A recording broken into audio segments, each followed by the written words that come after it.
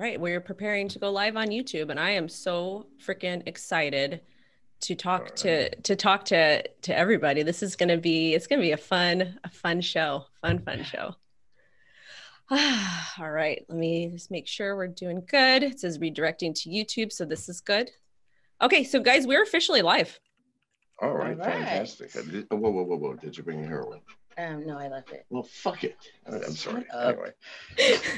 All right, so I'm going to go ahead and do a quick introduction here. So you guys, I am Crypto Wendy O. This is my amazing co-host, Hotep Jesus. We normally do a love and marriage podcast, and we do it on Wednesday night, normally at 9:30 ET. But today we decided to do it a little bit early because we wanted to get the amazing power couple, John McAfee and Janice McAfee, on the show to talk about their relationship and every single thing. We want to know all the juicy details about you, how you guys met, what you guys are doing now, the evolution of everything. So first and foremost, Hotep, how are you doing today? Life is well. Life is great. I don't want to take up too much time, but 100%. Goddamn, Hotep, I love your hair. Thank you, my brother. He's been trying to get me to do dreads for a long time. I've been trying to get Janice to do, dreads or whatever. She just refuses. It seems like a big commitment. No, she's too fucking white. That's the problem. Come on over, man. Come on over. We'd love to have you in the dreadhead community. Yeah. All right.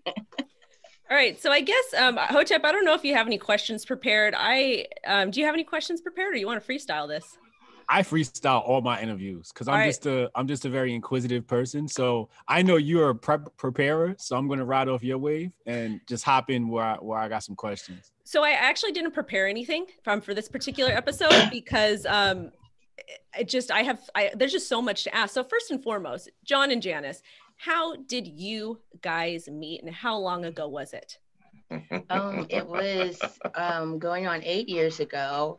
It was actually December 14th, 2012, which actually when I Googled that date, that was the day of Sandy Hook. So I don't know, which is so weird. But anyways, so it was about it was like 2 in the morning when we met. He had just gotten deported from Guatemala to Miami. And I wasn't even supposed to. I was a working girl at the time, a prostitute. So I wasn't even supposed to be outside because it was a Wednesday going into Thursday, I believe, which are usually very slow days. And so I was actually at home sleeping. Now, for you men who are listening, if you're on a tight budget and you're looking for a decent hoe, Wednesdays, you can get serious fucking deals. Continue, baby. This is actually probably true. But I know it for a fact. I've been around the block, boys. The same. Yes, any major city, probably Wednesdays are your best bet because they're looking to make deals. Yes. Okay. Is that what you wanted me to say? Yes, thank you. Trying to help the men at the audience. And trust me, the crypto community, they fucking need it. They need all the help they can get. Oh, do they not? Jesus. I mean, I've never seen a more clueless community. But go ahead, baby. I'm sorry. It's okay. So anyways, I was out and I was actually going to leave South Beach to go to somewhere else. And my car happened to be parked near his hotel. And I saw him standing on the corner talking to someone. And as I walked past him, our eyes met. And, I smiled and nodded, but I kept it moving because, I sized him up. I'm like, he doesn't look like he has any money. And he doesn't look like he wants to be bothered with me. Right. And so that was, I think, a true assessment. And so, but after I walked by, I turned around and I noticed he was looking at my ass. And so I was like, I might got somebody here, but I kept it pushing anyway. So when I got to his hotel, the night security comes outside and, he's kind of telling us what's going on, what parties are in town, who's in town, whatever. And he looks down the street and he sees John and he was like, well, hey, you know who that is, right? And I'm like, no, who is it? He said, it's John McAfee. And I'm like, well, who the fuck is that? And so he says, you know the McAfee antivirus? I was like, yes, I know what that is. He said, well, that's the creator of it. And so, of course, my spidey senses are like, oh. And so I grabbed my girlfriend and we ran down the street and caught up to him, and he was actually in front of the news cafe having a cigarette talking to the people there. No, you weren't. You were standing. And so I walked up to him and I asked him for a cigarette. And so as he was lighting me a cigarette, he said, what are you girls out here doing? Drugging and rolling old men? To which I replied, no, we don't use drugs. And so that basically told him that, you know, yes, I know, you know, well, basically he was saying he knew the score. We Yes. told the truth about each other up front. Yes. I let her know, I've been around the block. You girls are out here drugging and rolling. Oh, man, listen, I know where it's at, right? And I let him know I'm good enough to not need drugs. Yeah, so. She's good enough. She doesn't need drugs. And okay, well, fuck me. Sorry. Sorry. And so, you know, after, you know, that little bit of conversation, he kind of looked like, fuck me. Okay, am I doing this? And he's like, kind of like, yeah, I'm doing this. So he's like, come on, what do you got? I mean, do you want to sit and have a cup of coffee? And so I'm like, yeah, sure. And so, you know, we ordered the coffee and I thought I'd just get it out the way. So I was like, hey, you know, are you looking for some fun tonight? You know, you can get a blowjob, have fries, whatever, 2 for 1 sort of deal, you know, just to get the business out of the way. Yes. And he's like, I'm so not interested. And so I said, okay, well, what is going on with you? Like, who are you? What's your story? What's going on? And so I think this took him back because he was like, really, you don't know what's happening with me? Because he was top of the news, but I had no idea. I didn't watch the news. I didn't know what was going on with him. So he proceeded to tell me his side of you know, his story of what was happening in Belize and what led him to being, you know, there in Miami with me, you know, this chance meeting. So well, let me tell you my side of the story. So that morning or the morning before, I wake up in my prison cell in Guatemala, and black-shirted, black-suited men wearing black masks roust me out of my cell, telling me to get dressed. I go, fuck me, they're going to shoot me. And they took me out to the courtyard. I didn't have any, all I had was clothes on my fucking back. I had no money, nothing else. Well, I had money, which left in the cell. Anyway, so they took me out to the courtyard, and the fuck, they are going to shoot me. But instead, they hustled me into this truck. And I got in this convoy of a military convoy. They had blocked the entire avenue from the prison to the Guatemala City airport because the president of Guatemala said, get that mofo out of my country, because Belize was trying to whack me, right? So said, if anything happens, I'm going to burn everybody's wives alive. So they had every single street corner. There were military with 50 caliber machine guns, military on roofs. They hustled me out of that country, shipped my ass to Miami, and this is crazy because they stopped the airplane on the fucking tarmac. They dropped the ladder, and a bunch of Homeland Security people come on board. Next thing I know, the pilot says, "Well, Mr. McAfee, please come forward." I didn't have a backpack or bag, nothing, just my clothes. So I went forward and I go, now what? I mean, because listen, I had the experience of a fucking lifetime for 3 months with police trying to shoot me, chasing me through the goddamn jungles, me hiding, finally escaping into Guatemala, arrested in Guatemala. So I'm thinking, fuck, now what? So I walk up to, I could see he's a captain. He had Captain lapels. Go, all right, Cap, what have you done now? And he said, nothing, Mr. McAfee, we're here to help you. The terminal has 2,000, because I'd been top of the news, you know, possibly murdered my neighbor, tried to have the prime minister assassinated, all this other crap that the news comes up with. Said there are 2,000 reporters at the terminal. We're afraid for your safety and the safety of everyone. Said, we are here to take you wherever you want to go in America. I go, by then I had my fucking fill of people with uniforms. So I said, will you take me to the closest taxi stand? And he goes, absolutely, sir. So they ushered me off the plane into a bulletproof SUV with a whole fucking line of SUVs in front and behind. He said, you'll have to wait a few minutes. So they had cleared, okay, I came in on TWA. They had cleared the northwest arrivals area of all the people. Nobody, not a single goddamn person. There was one taxi cab with an Indian, a Hindu taxi driver wearing a fucking turban. And he's got both hands on the steering wheel in the 10 and 2 position. I'm sure they told him, put your hands here. And he's looking like this. They usher me into the taxi. The captain shakes my hand and says, "Welcome back to America." I mean, tears actually came into my eyes. I'm thinking, is this actually happening? They're not arresting me, torturing me, nothing. And the Indian turns around and goes, "Who are you, sir?" I go, "Yeah, I'm not really sure right now. Can you take me to South Beach Beacon Hotel?" Wait, you got muted. Dime. Pardon? Uh-oh. What? So we got okay, muted. there you go. Oh, there you go. Okay. So anyways, I just said, "I don't know who I am anymore. Just take me to South Beach, the Beacon Hotel." I didn't have a penny. I couldn't pay for the taxi fare. So we got to the Beacon Hotel. I said, "Please wait here." He says, "No, it's okay, sir. It's okay, sir." I said, "Wait." Went in. The concierge knew me. Every time I went to Miami, I said, "Will someone please pay the taxi out there? And can you get me a room?" They didn't say because I'd been top of the news for a fucking month, playboy, murderer, assassinator, debaucher. I was living with 7 fucking women. So anyway, they give me the presidential suite. I come back down. I have no money, so I borrowed a phone, called a friend. A few minutes later, someone bought me a paper bag with $5,000 in $5 bills. Now, Janice can verify this because I paid her that night $1,000 in $5 bills. Okay, took an hour, which was incredibly difficult to count because they were super crisp. So anyway, so they paid my taxi. I now have some cash. Now I'd been in a Guatemalan prison. Now, and I had money inside the prison. And I didn't speak Spanish very well, so I couldn't watch television, couldn't carry on a conversation. So I just made sure that the guards brought in hookers, 4 or 5 a day. I spent all day long fucking.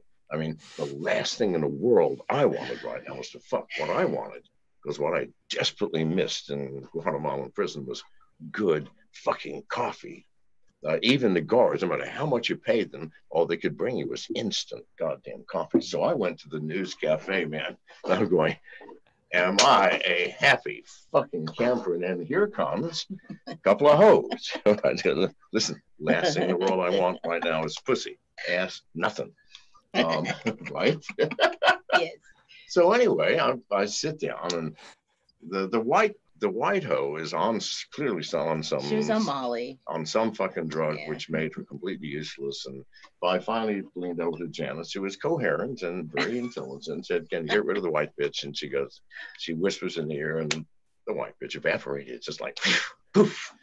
So Janice and I, we talked. We talked for 2 fucking hours. Yeah. So finally I said, "Listen," said, "I'm going to give you $1,000. Come back and spend the night with me. I do not want to have sex. I want to cuddle. Try getting cuddling in a prison."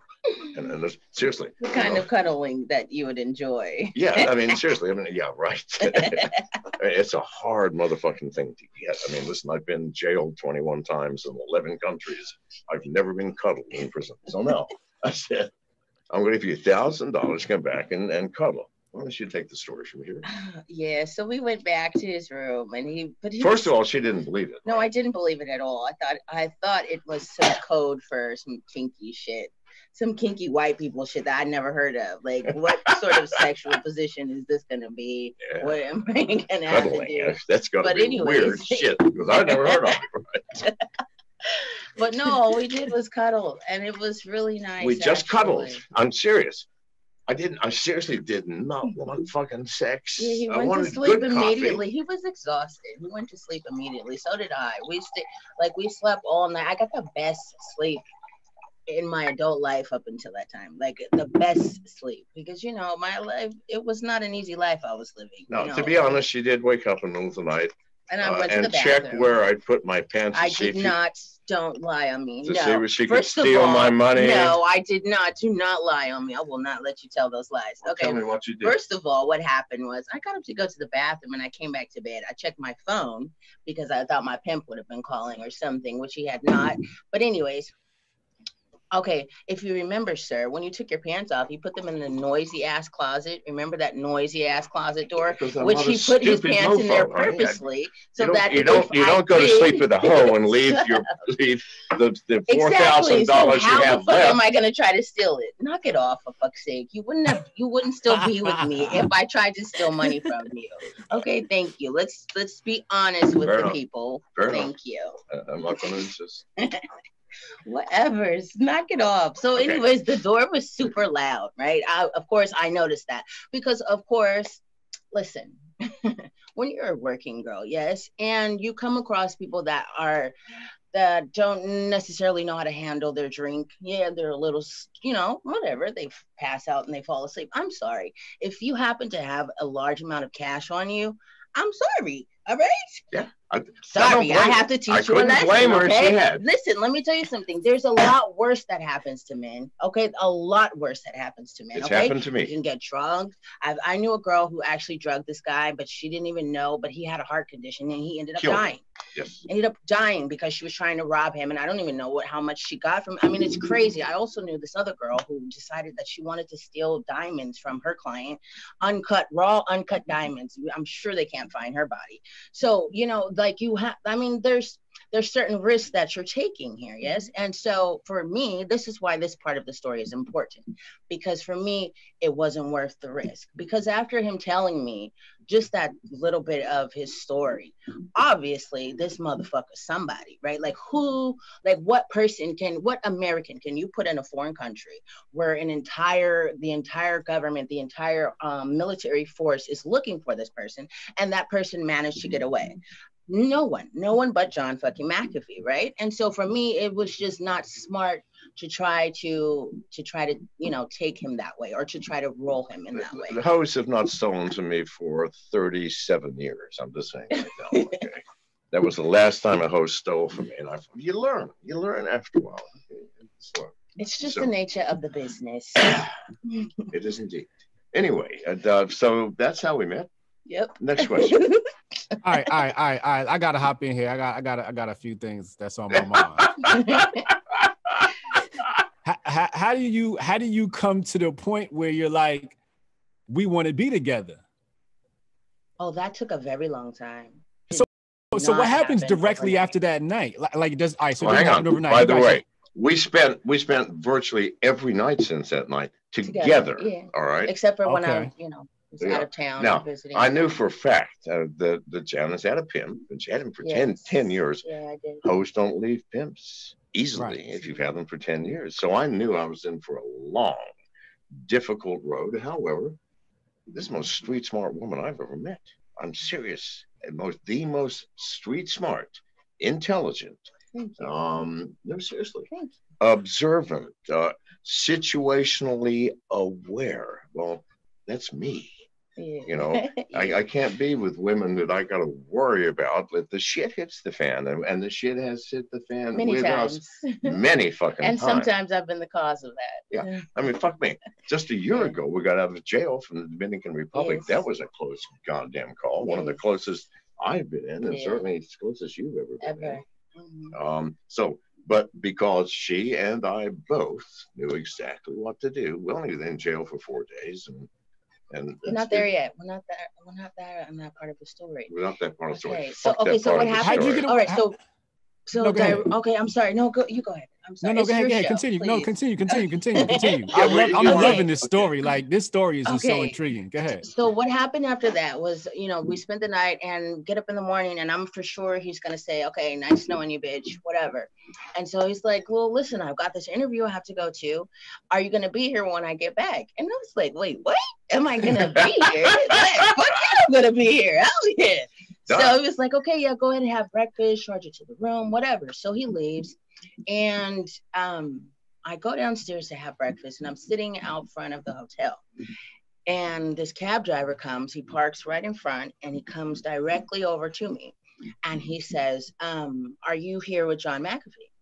And I was like, who?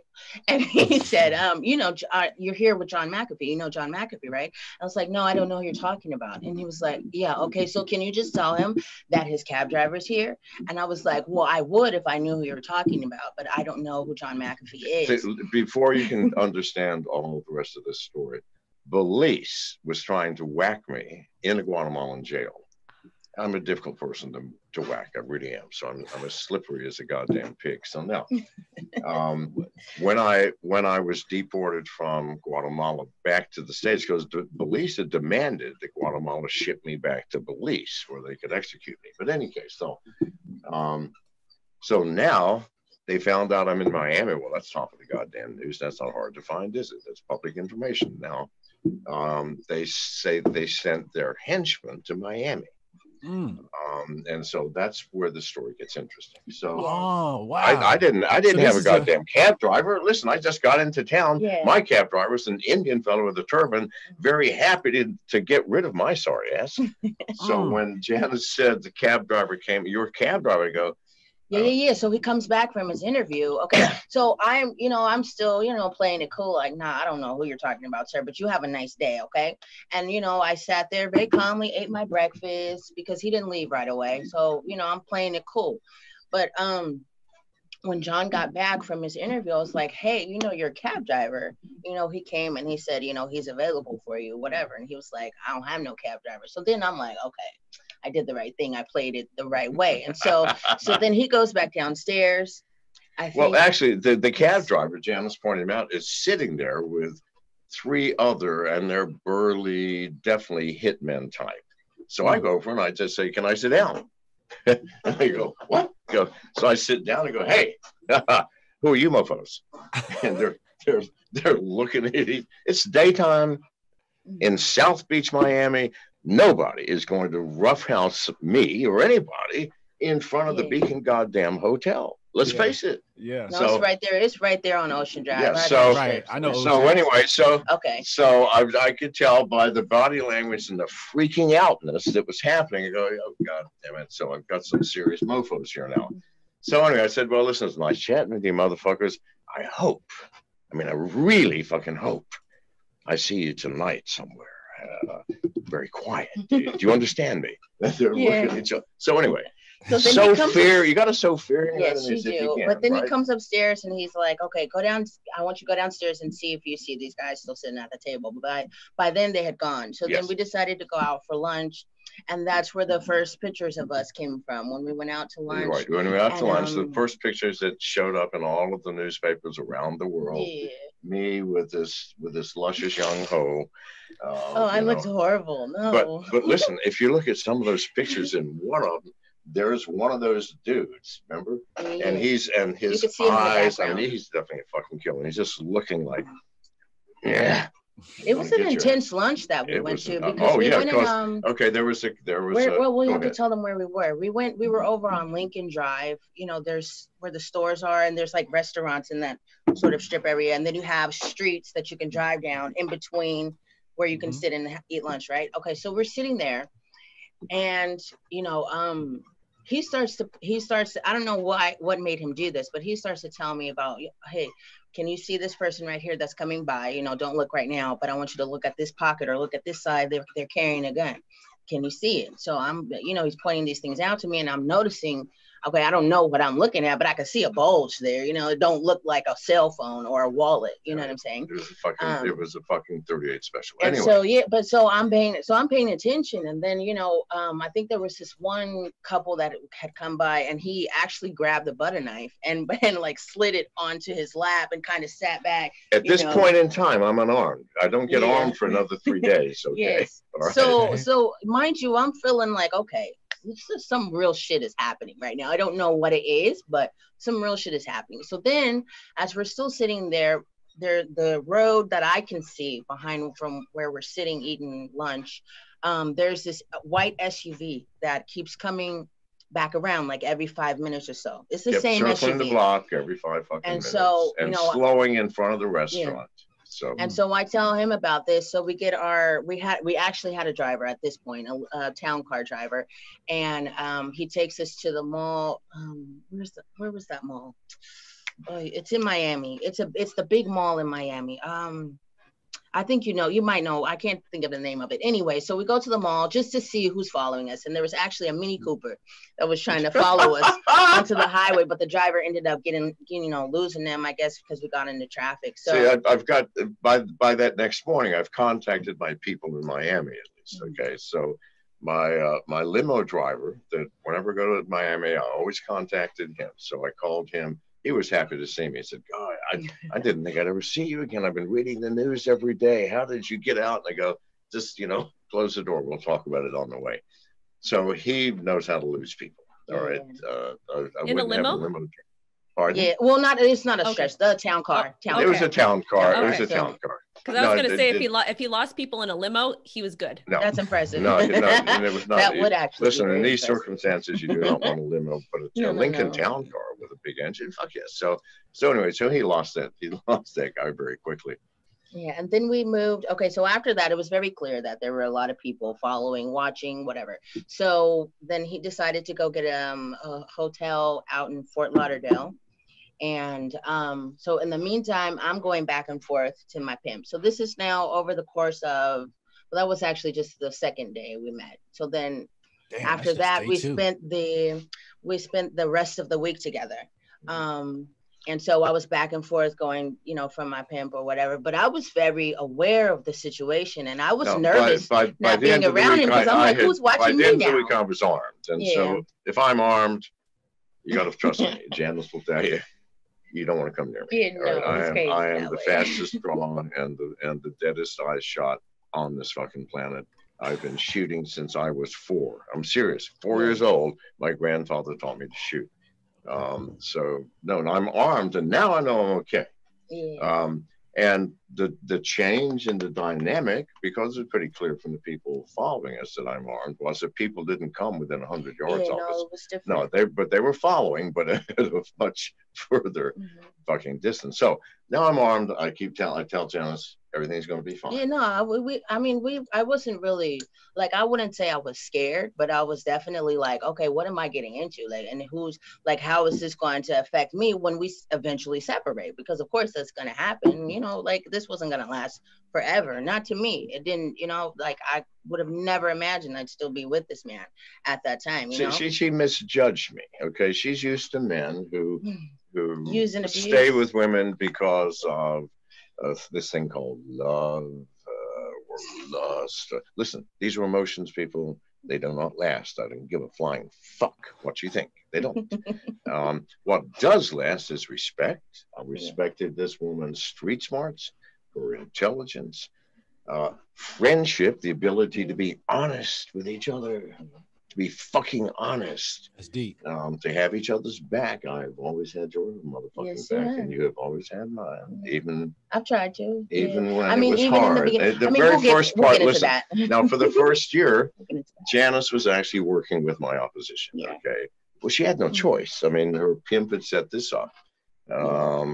And we went. Okay, let's tell that part. So after we go to Fort Lauderdale and we separate. He leaves because he has to go. Whatever. He doesn't tell me why, but he's like, "Listen, I'm gonna call you next week or this Thursday, whatever date it was." And so, just be ready to come and fly to me. So I'm like, okay, whatever. He's lying. So he ended up actually calling me, which I was shocked, right? I was super shocked that he called me, and he was like, yeah, I need you to fly to, can I say where? Tennessee. Oh, to Tennessee. And so my pimp was like, wait, what, bitch? You're going to fly where? Nashville. You're going to do what? Fly to Nashville, Tennessee. Because he's like, I just bought a truck, and I want to drive it from Tennessee to Portland. And so I'm like, hell yeah, let's do this. And my pimp, of course, is like, you're not going to get in a truck with this guy. You don't know him. Like, he might have murdered his neighbor. Like, and so, he's trying to psych me out because obviously he can see the writing on the wall. What pimp couldn't, you know what I'm saying? And so finally he decided to let me go. So I flew to him in Tennessee, and we took a month and a half. It was not a month and a half. It was 3 weeks. 3 weeks. It seemed like a long time. Well, because we got stuck in Where was that? Oh, Bumfuck nowhere. somewhere, There's bumfuck nowhere, black ice on the goddamn blizzard. road. But anyways, doesn't matter. Anyways, it was a good time. So that 3 weeks was sort of what cemented our friendship and this relationship right here. Now, I knew what I was in for. I knew that the cement was very tenuous and not exactly frozen yet. So and I knew she was still. Are y'all still cuddling or y'all fucking yet? Oh no, we started fucking on the second. We were fucking on the second day. We were fucking on the second day. Okay, all right. And still cuddling, yes. Yeah, the cuddling was great for one night. I didn't say what I wanted the second night. All right. I mean, listen. I think it was pretty obvious. Yeah, I'm not a stupid man. I'm paying money here. Okay? Well, man pays $1,000 a night for cuddling. Well, I do, but not every fucking night. Let's get real on this. Okay, so now. All right, so y'all have consummated, beautiful. All right. Yeah. Now we have the second night. So now, but I know I'm in for a rough haul. Now she's still with the pimp. 3 weeks. And I know they're plotting, and because no. There was no plotting. Okay, this is what it was. He was wanting me to let him know where we were, of course, just the happenings, the goings on, because he wanted to make sure I was safe, right? And so for me, it was like, I can't tell him that stuff because we're in a car together, yeah? And so he's calling me like nonstop, and I'm like, what the fuck? Like, I'm riding with this dude. Like, I'm gonna get on the phone. How the fuck am I supposed to pretend like I'm not talking to you, nigga? Like, what? I'm sorry, I'm getting comfortable, but excuse that nigga, but okay. But anyways, so I'm like, it was just, it was a lot. No, I'm just saying, because I don't know, their listeners may not like that language. Now they're used to it. No, you get comfortable. Hotep and I keep it real. So whatever makes you feel comfortable, speak on it. Nigga. Yeah, the nigga is no. Not you. Shush. Listen, bullshit. You know what? Bullshit. I do it. Wait, I have to tell this story. Like, okay, so here we go. Oh gosh. Wait, when we were first, it's just funny because how long he practiced that to be able to say it correctly was. I wish it could have been there, but okay, because first of all, if you're gonna be with me, all right, you're gonna say it right. Yeah, you see what I'm saying? Like, I need him to be able to say it right? Because I don't want people looking at you crazy or wanting to kill you because you're not saying it the right way. Yeah. All right. So we got the pimp on the phone, and he's expecting and you he's to... calling, and he's just making it rough for me, making problems. And so finally, I got to the point where I just turned my phone off. This is about halfway into the trip. I just turned it off, and I would call whenever, John would be asleep or something, but so we fast forward when we get to Portland. It was a good trip. We're talking, I'm letting him know about me, but I don't let him know about the pimp because as if I'm as if he didn't know. But I know, but I didn't know that he knew, and I wanted it to come from me. But I didn't want to run him off, I guess you could say. I didn't want to run him off because I had a lot of shit that was happening. But anyways, so Portland, when we got to Portland, and I had to go back to Miami because I had a court date. For an arrest that I had. And so he said, listen, I'm not going to be taking care of nobody. All right. Like you, that's cool. But I'm not going to allow you to be sending money to anybody to be taking care of a grown man. I'm not supporting. Now, he never said, no. He was way more slick about it than that, than saying I ain't taking care of your pimp. He was just saying, like, listen, if you come back to me, like, you coming back to me, and you ain't gonna be, you're not gonna still be sending money to the pimp and all of this back and forth. And so I was like, all right, cool, bet I'm coming back. So, and I meant it, and I came back, and everything was cool for a minute. But let me tell you something. All right, so this man, which was cool because we it was discussed and everything was cool. Everybody, he's got girlfriends, yeah. So he's got girlfriends. He had one come and live with us. That bitch was okay. She was okay because she wasn't actually trying to run the house. You know what I'm saying? I wasn't trying to sneak. Do you understand this, he was very honest. Very honest. I'm going to bring a girl and I'm going to be sleeping with her. Very honest. No, he was very honest. Listen, he would go out and do this anyways, So this was, all right, not a problem because I wasn't in love with him. And I was like, all right, just make sure, what our situation is our situation. You know what I'm saying? And ain't no reneging. You know what I'm saying? As long as I'm holding up my end, I need you to do the same. You know what I'm saying? But if things change, let me know. You know what I'm saying? Because I'm not in here for no feelings. Like, I'm not, you know what I'm saying? So we had an understanding, no problem. And so I'm there for a few months, and I actually had stopped talking to my pimp, and he John actually had talked to him or whatever. Anyways, well, Janice on the phone. So he called. So I Yeah. said, "Give me the phone." And I said, "You're not going to call anymore." I said, "I want to send my boys up there. We're going to cut you up." I said, "Well, listen. If you do, bring their fucking body bags. I'm tired of buying that shit. Are we clear?" He goes, "Well, don't get gangsta on me." And I go, "I'm not getting gangster. I'm not threatening you, dude. I'm just telling you what will happen. Are we fucking clear here?" And then I gave the phone back. He gave the phone back to me. He was like, "You just don't let that nigga threaten me." Yeah, it was funny. Okay, so this went a few months. I'd say like 4 months. 4 months, I had left my pimp, whatever. Okay, but then as he's got sort of, a little revolving door of females, no problem. But then there's one bitch, and I don't even know, it wasn't necessarily the bitch herself per se. It wasn't like specifically her.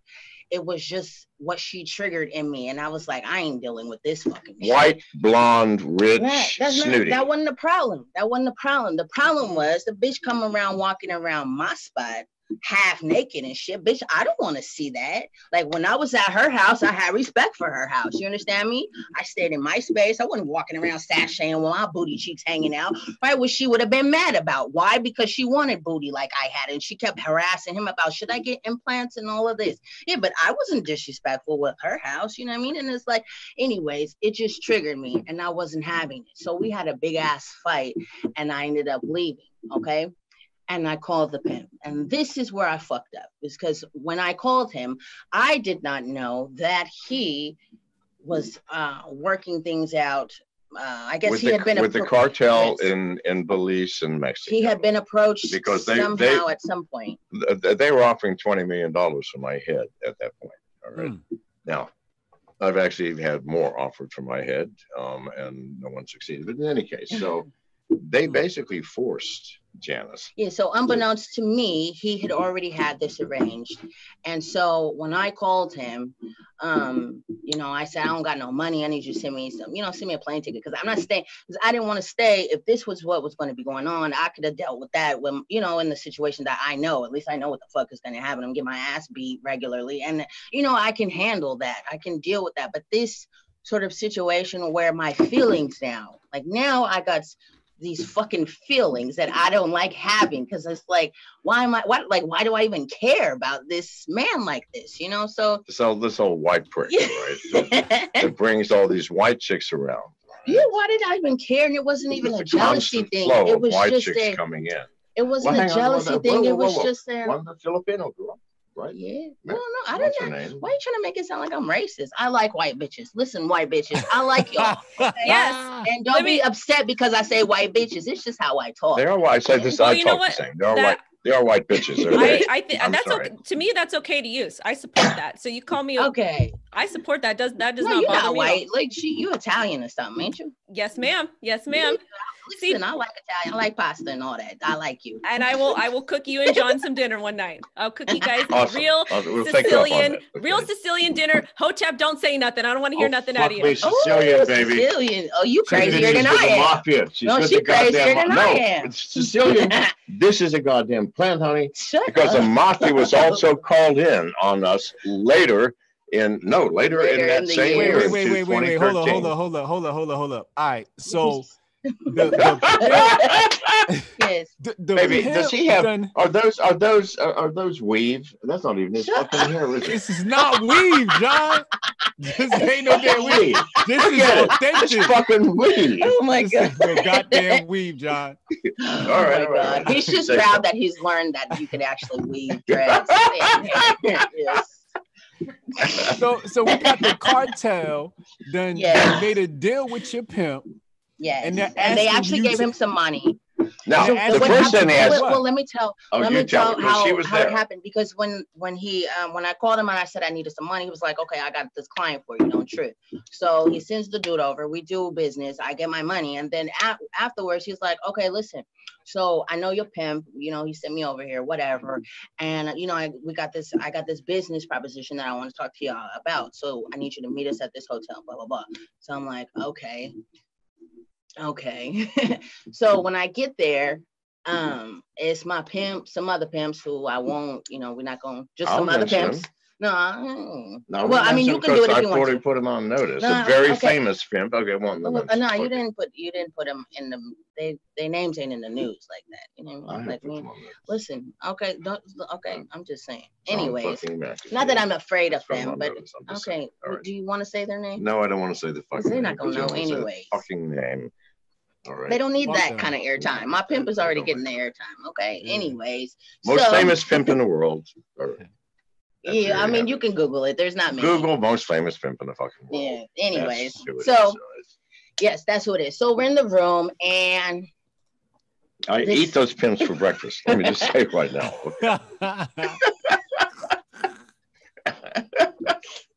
No, seriously. No, you're free to say whatever you want to say. Please, if you want to say, it's a different league. Listen, you think I didn't know this shit was happening? Fuck me, yes. I didn't concern me. Why? Because there were some serious motherfuckers after me. All right? A couple of goddamn pimps. Fuck that shit.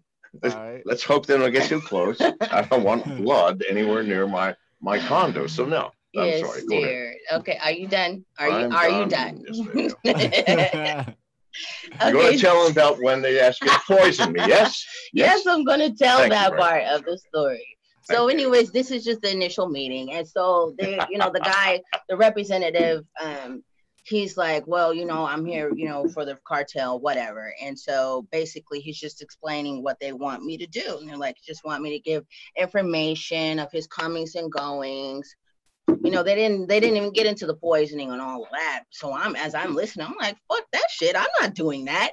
And he's like, my pimp looking at me like, bitch, be cool. Like, you tripping right now. I'm like, fuck that shit. Like, I'm not doing that shit. The famous pimp goes, are you letting your bitch talk to you like that? Yes, he did. Yes, he did. And he was like, when they were leaving after the meeting was over, it was him that was like, man, listen, if that bitch snitch, I'm whacking her and all her family. I don't give a fuck, my dude. And so that was that. So anyways, as it progressed, yes, I was given some poison. It was in a little bag. Not to kill me, but to disable me. I didn't know what it was supposed to do. But I was asked. Their job was not to kill me. They could have hired a fucking Marine sniper. Yeah, I guess so. Right. But anyway, $25,000, I'd have been dead. So I was supposed to cook for him and put it in the food and then open, let them in the apartment so that they could take it. So we actually were going to cook dinner together and somehow he got busy on the phone or whatever. So I was hungry. So I went ahead and cooked, right? And yeah, I had the poison on me. I kept it on me because I didn't want him to find it, because I didn't want him to think the wrong thing, which was, bitch, you trying to poison me, because I wasn't. I'm just in a dilemma. Like, what the fuck am I supposed to do? Like, what am I going to do? Like, I can't not do what they're asking me to do, because at this point my life is on the line, my children's lives are on the line, okay? And my parents, who my children were with, their lives are on the line if I don't cooperate, okay? And if I say something to this man, that everybody's getting whacked, because they actually were, anyways. So I just had to do what I had to do. All right. So I had it in my pocket and I was like, man, I ain't doing this shit. Fuck it. It's stupid. Because at the end of the day, I'm going to jail. And I ain't fucking going to jail for this shit, because if I'm the one that puts it in the shit, then it's on me. Let me interject right here. The Janice is not the first woman who's ever tried to poison me. Amy tried to poison me for at least 24 times.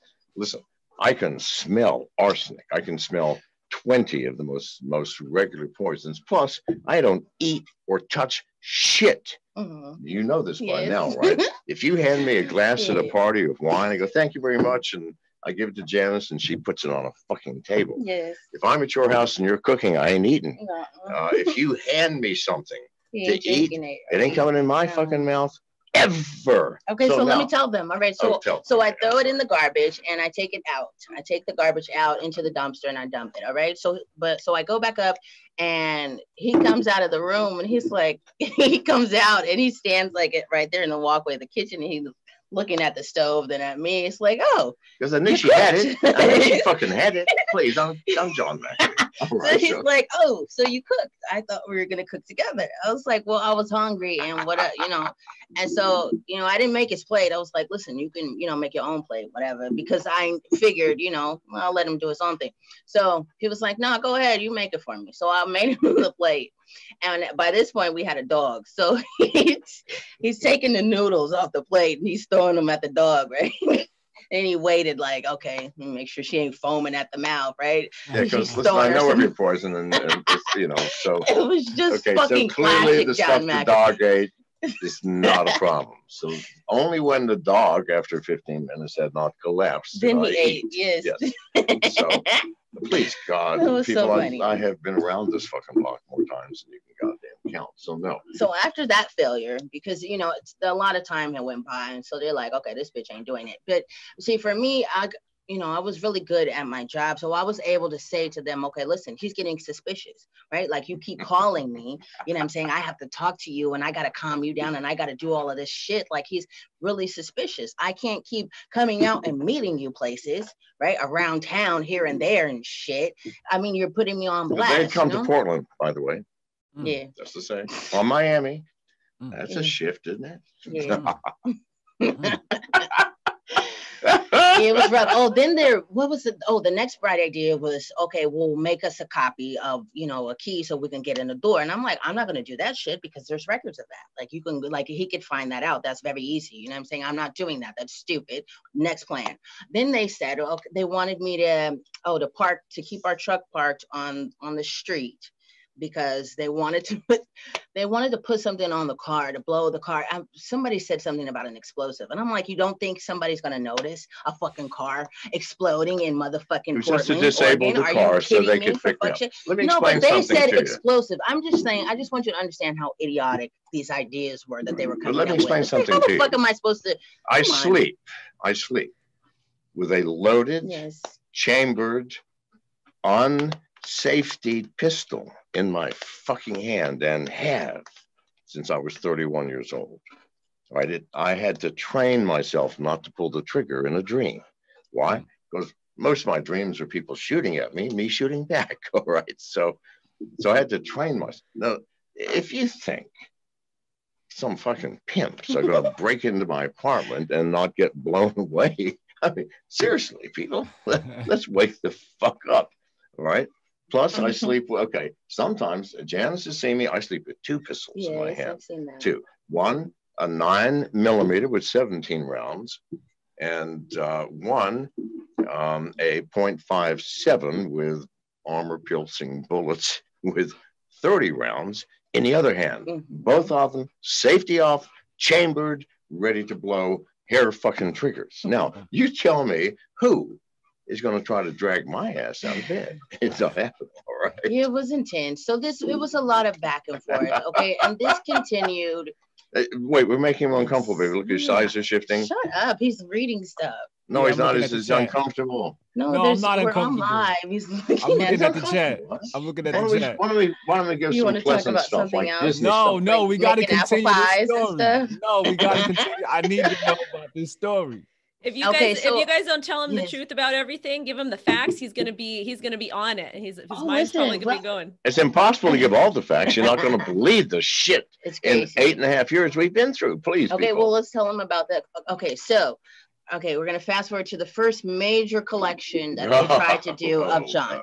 Okay, hold on, can I collect my thoughts really fast, just so I can make sure I'm on the same page of what's happening here? All right, so they come up with all these wacky ideas, and you're basically saying, nah, these are bad ideas, right? Yes. So because she knows me by now, she knows none of that shit's gonna work. And and also that there's no way for me to do it and not make him suspicious.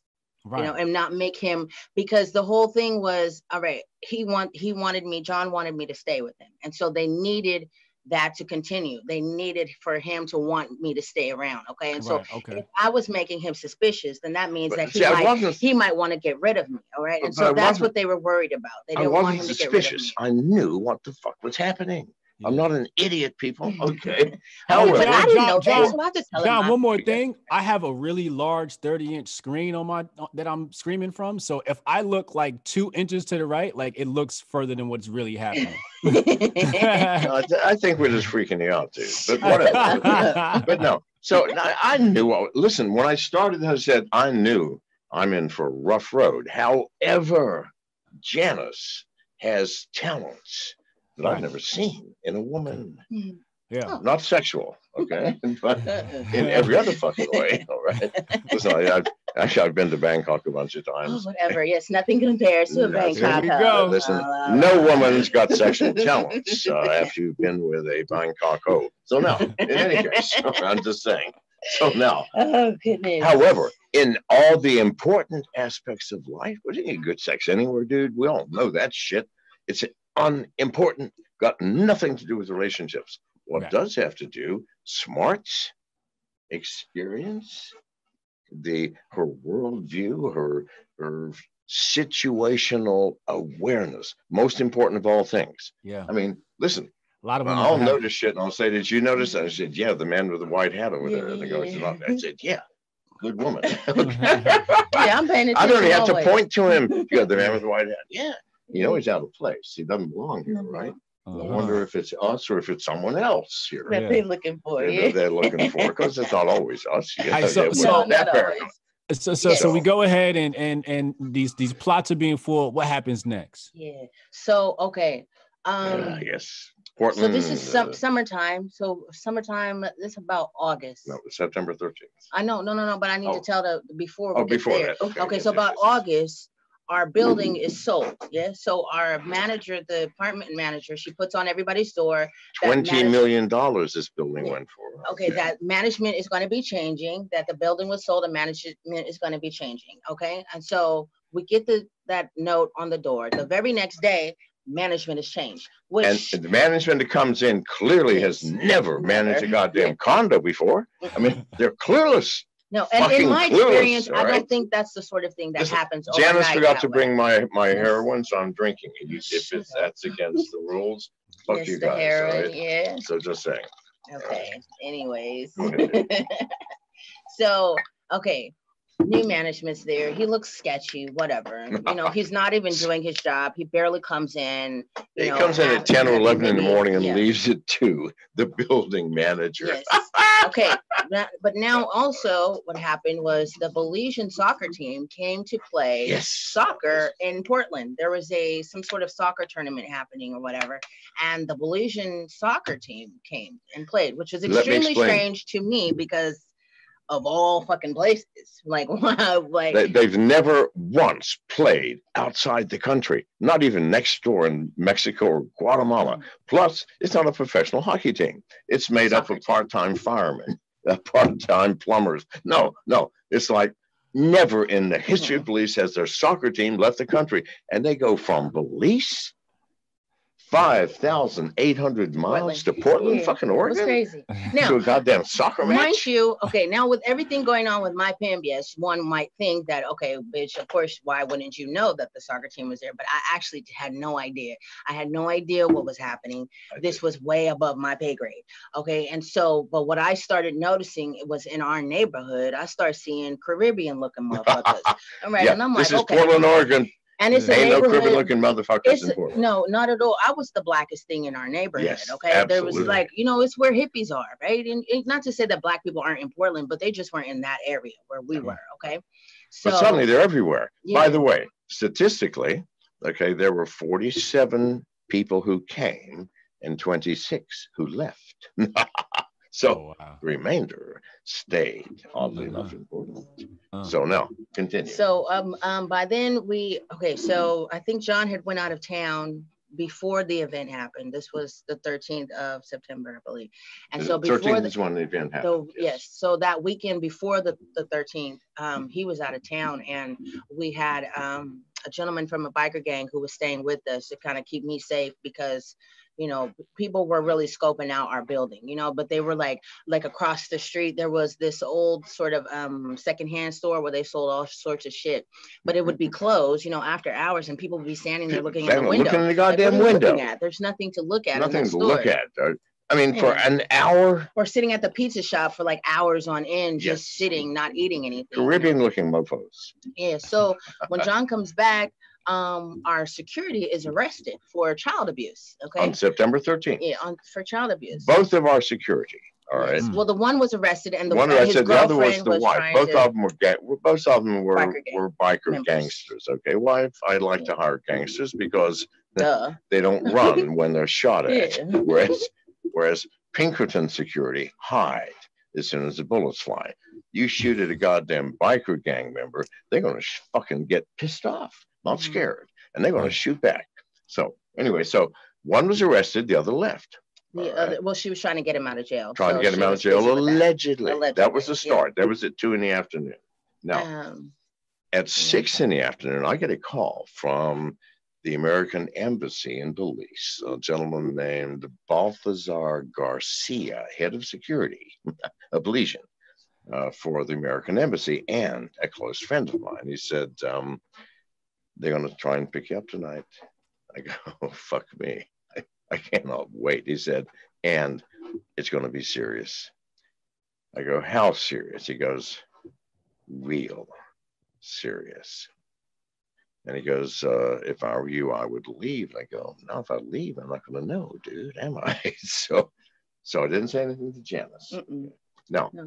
At 8 o'clock that night. No, it was like 11 o'clock. We was binge watching. When's the guy with the flashlight? It was like 11 o'clock. Okay. We was binge watching Family Guy. Yeah, we were binge watching Family Guy. And I know nothing's going to happen before 2 AM. Why? That's when shit goes down. I'm sorry, always. So and our apartment, it's 11. Where our apartment was situated on the corner, so we could see all the roads, right? And so I'm looking. I happen to look outside, and there's this gentleman there, standing at the light pole, and he flashes wearing a city uniform, like he's repairing like a something. Construction worker vest, and he flashes a flashlight down our block like 4 times. That. Yeah, 1, 2. That. Yes. Okay. And down the fucking street. So, so that, I guess, was the signal, like it's on. Yeah. So now I know. Okay. So the Balthazar was right. It's going to be happening, but I didn't worry about it because nothing's happening till, well, sometimes as early as 1, never before 1. So I'm hanging out.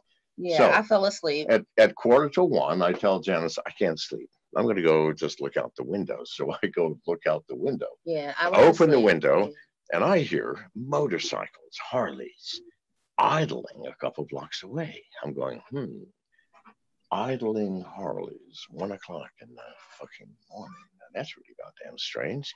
So I hang there and I'm just listening. At exactly 2 o'clock, here come 2 police on motorcycles, police motorcycles, followed by a black sedan, SUV, a black SUV, and a fucking garbage truck. And they stop right in front of the fucking condo. I went running in. I go, Janice, get up. Yeah. We're leaving. Now, I didn't know whether she was going to follow me or not. You weren't even sure, were you? Yeah, no, she thought I was crazy. I was like, what is you talking about? I'm asleep, first of all. I go, get up. We're going now. So we run out, run down the hall, go down the stairs into the basement, not the basement, but with the car garage where they've got stacking cars. Yeah, it's like on an elevator system. It's just 2 levels. There's no way out. There's no back door here. There's only the front. So we're kind of trapped, but I'm never trapped. Kind of trapped. We were trapped. We were trapped.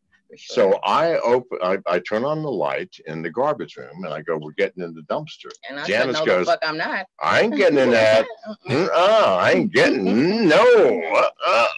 Well, no, siree. Mind you, I'm still thinking he's half crazy, okay? Because he's like running around. And so I'm looking at the cameras like, oh my God, they're going to kick us out of here because they're going to look at the security footage and see our dumbasses running back and forth in their parking garage in the middle of the night, right? But however, Janice saved our lives, okay? As you will understand later. So now I go, fuck it, okay. So I didn't get in the dumpster. We're going to climb up on the second level of because you know, this is a place where they raise the cars and park them multiple levels. We're climbing up on the second level, hiding under a car. That she goes, okay, perfect. So we climb up, get up there, hide under some car. I don't know what the fuck it was. Now we get settled. We get settled. Now, and the lights go off. Okay, so mind you, the lights and the lights go out because the lights are motion motion sensors. The lights go out, so we're there in the dark. And I'm hearing people coming in. I'm hearing people on the foot on the stairs.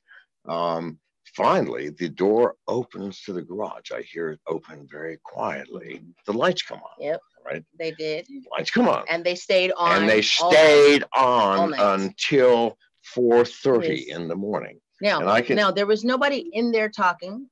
You couldn't even hear them walking on the floor. You could just sort of feel the movement. You could sense the goddamn movement. They were clever. So they were in there. But you could inside hear people running up and down stairs. There was a lot of commotion in the lobby. So much commotion that the following day, they said, "What was going on last night?" One of our neighbors. You could hear the running up and down the stairs. So now, and there was this thing at 4:30 in the morning, the gates open. And the gates of this condo. Now, no one can open those goddamn gates. It's 4:30 in the morning except someone with the thing. A car didn't come in. A fucking garbage truck. They backed it. They backed it in a little. They backed the garbage truck in. The dumpster out. They rolled the dumpster out. They dumped the dumpster. Garbage. Crushed it. Compressed it. Went out front. Now, 10 minutes later, in the lobby, we hear someone go, "Fuck!" Yeah. Because we're not in the dumpster. They found out we weren't and we're not in the goddamn garbage truck. Okay. And we wasn't in our apartment. So now they've wasted all this time, right? Now they have to now it's, time is running out and they're going to have to listen, leave. I know how this shit goes down. If you come up at 2, if you ain't done by 5 in the morning, you get your fucking ass out. Why? Because there's going to be people watching, witnesses.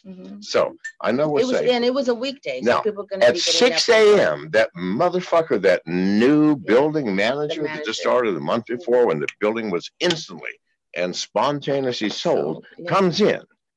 And he comes into the basement, goes into the media room where they keep the videotapes. Because they're taping all this shit.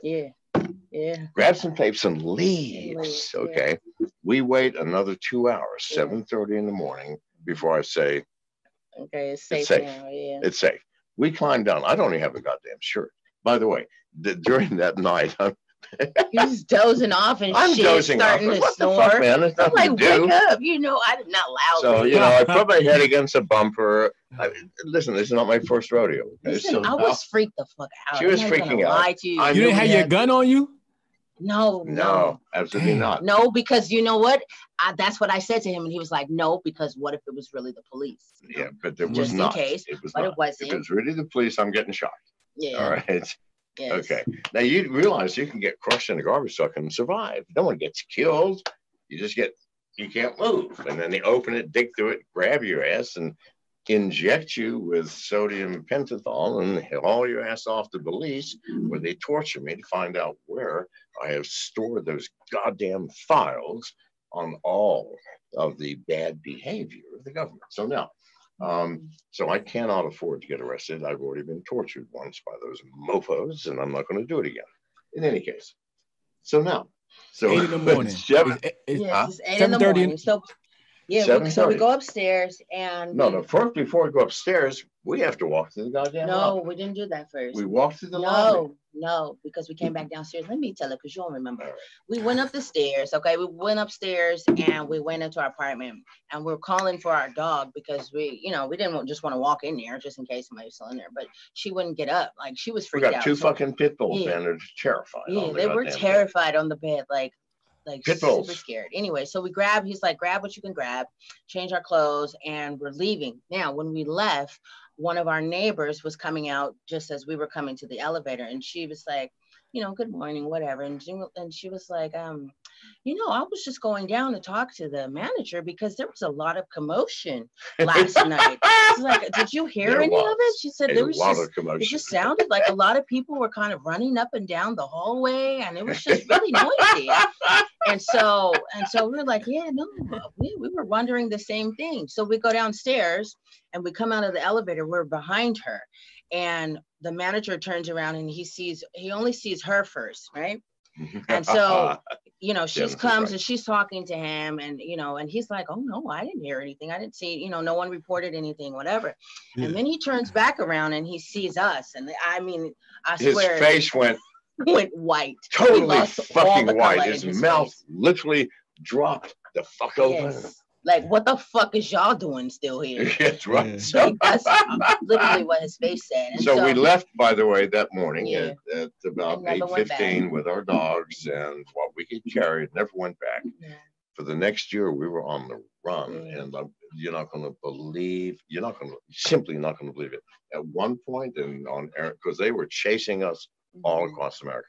At one point in Arizona, at 1 o'clock in the morning, we're on a back road in Arizona with construction, 40-mile-an-hour speed limit. Well, okay, well, let's make to try to make this make sense of how they were following us. We didn't realize that there was a low jack on the truck. Okay, low jack is what they use to find your truck if it's stolen, right? Yes. Yeah. So we didn't really realize. Satellites go, it's right there. Yes. So what happened was I was in California visiting my kids, and so that's where the chase started, basically. Okay, so from California, we drove to New Mexico and Arizona. We were just driving, trying to lose them. Trying to lose them. At one point, by the way, we're doing 120 miles an hour. And that's when we had dropped the truck now.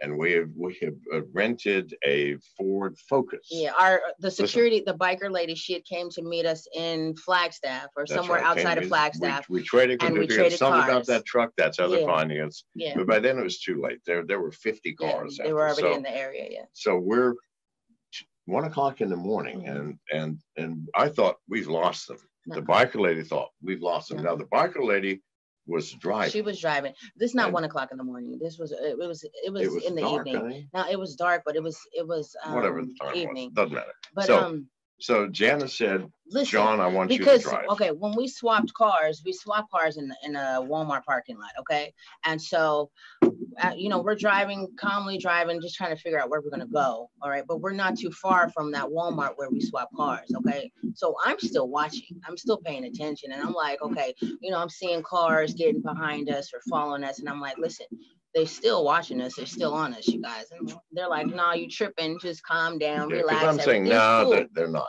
And he got the bitch driving, right? So I was like, listen, I will shut up if you take the wheel, John. Like, if you drive, I won't say nothing else, all right? Everything's cool. So he gets over and he's driving. And so we're on E, right? So we're on E. We're right there passing the gas station. I'm like, you might want to get some gas.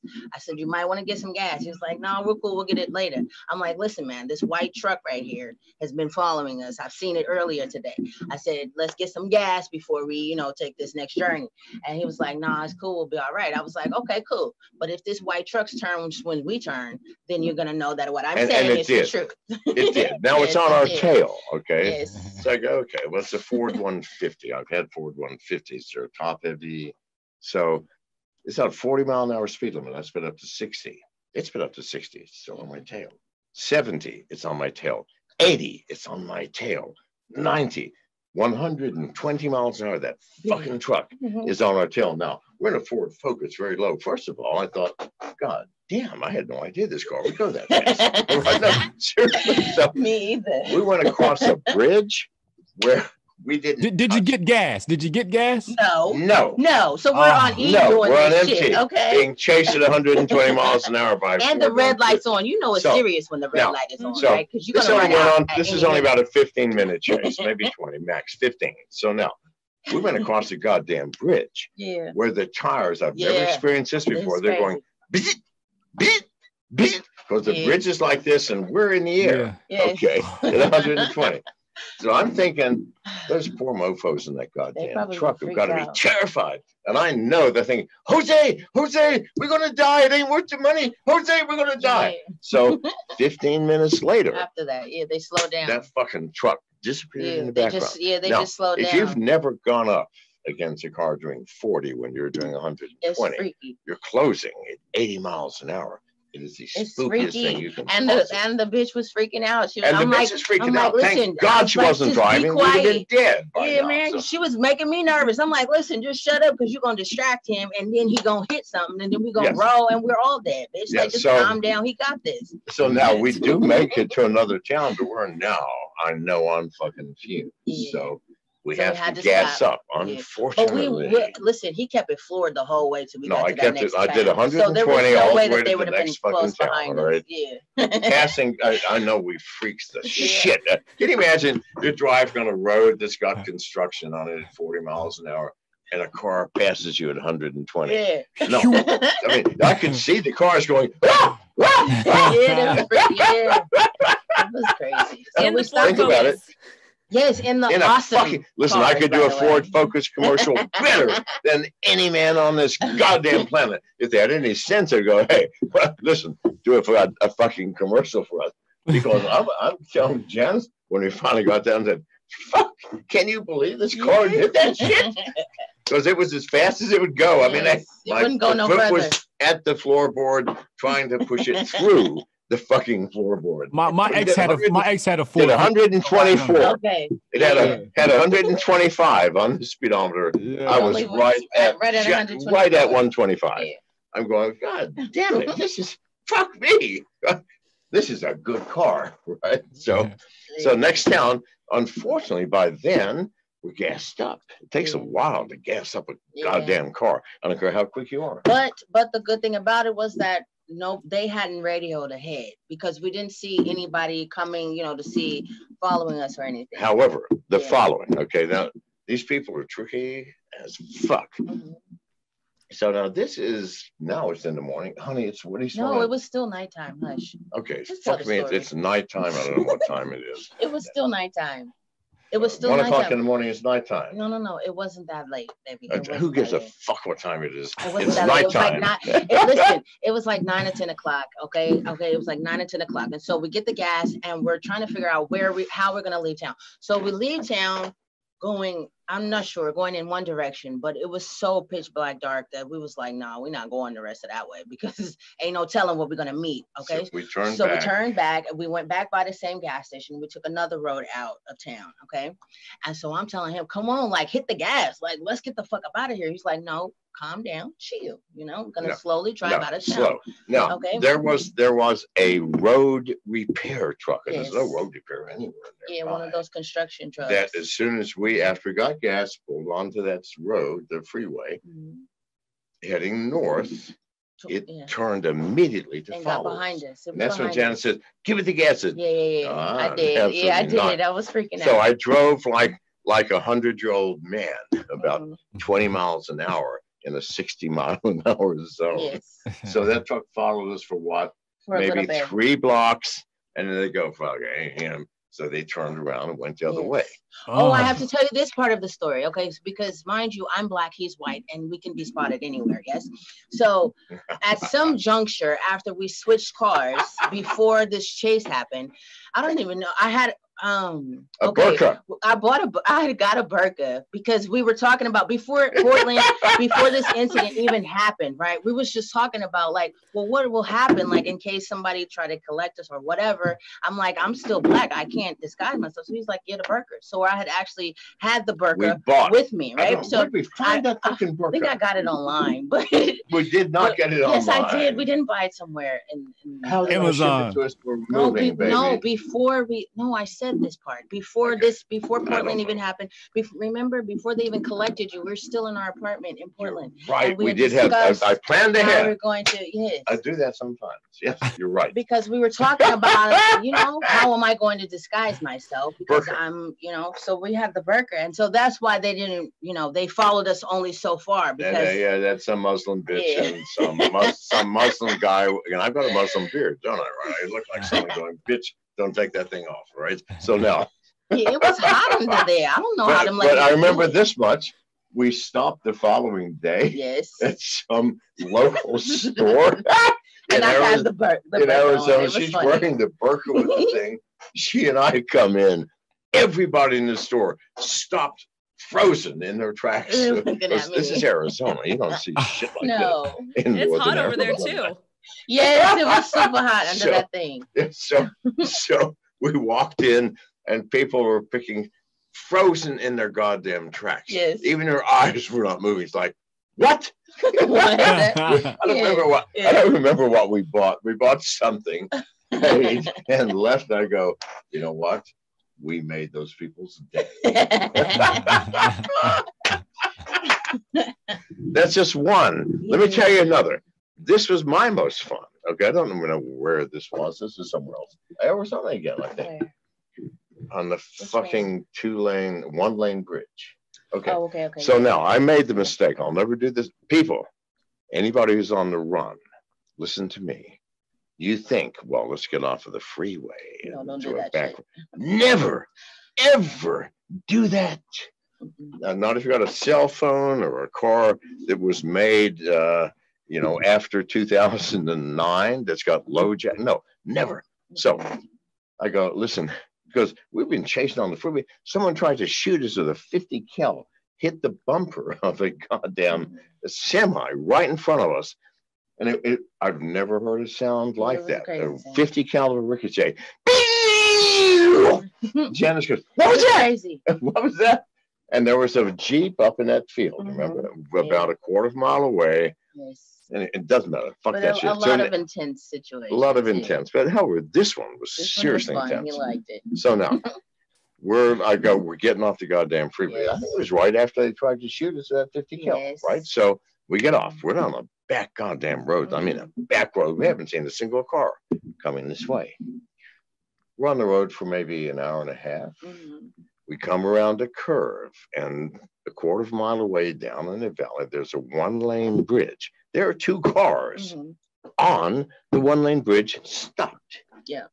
I slam on the fucking brake, grab my Kel-Tec 12 gauge, jump out, and look behind me. Because there's someone trying to stop me here. There's someone coming behind me.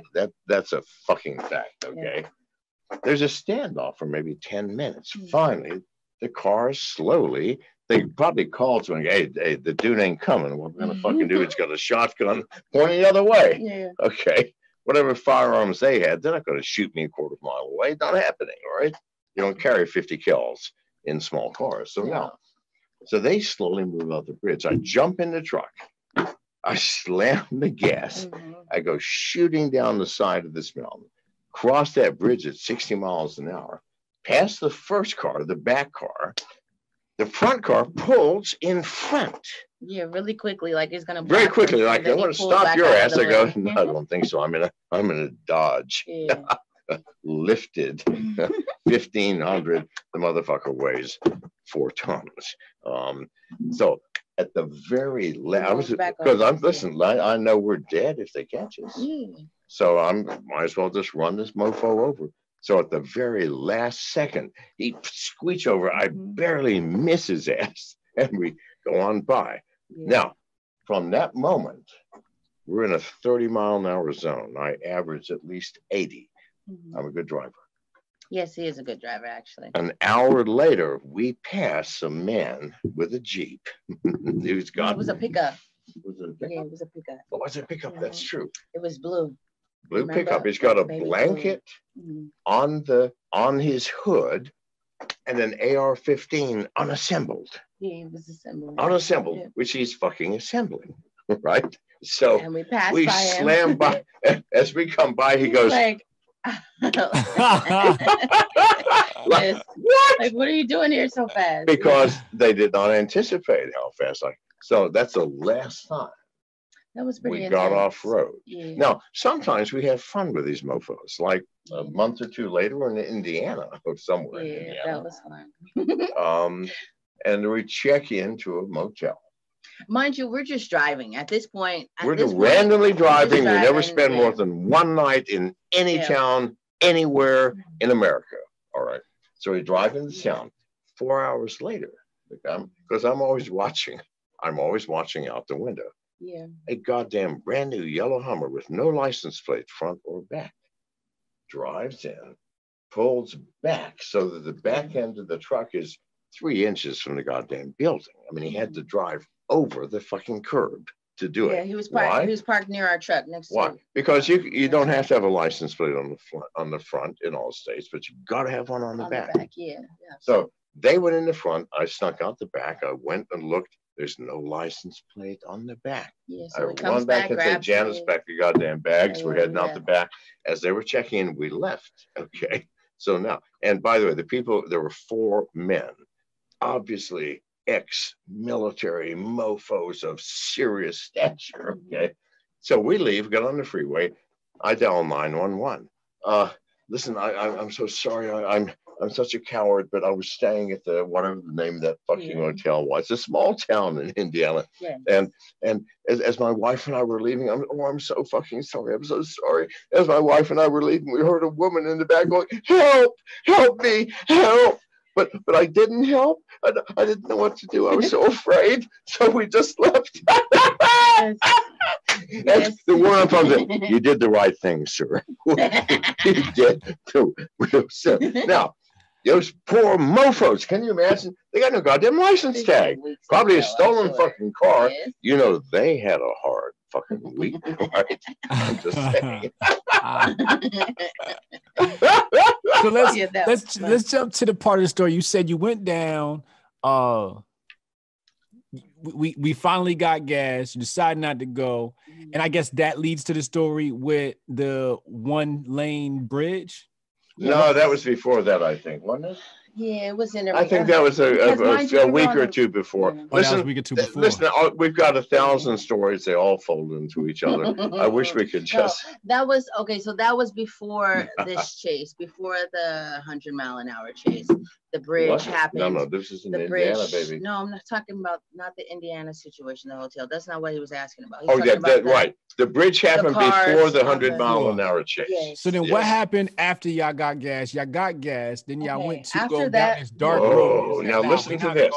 Okay. Yeah, so we switch back and we go a different way. And so this it's 80 miles to the freeway 40. Okay. Still in the focus. 40. Still in the focus. So we're still driving. In the fucking focus, yes. We're driving leisurely out of town, and with the lady in the back. Yes, who's freaking out. Who's supposed to be a goddamn bodyguard.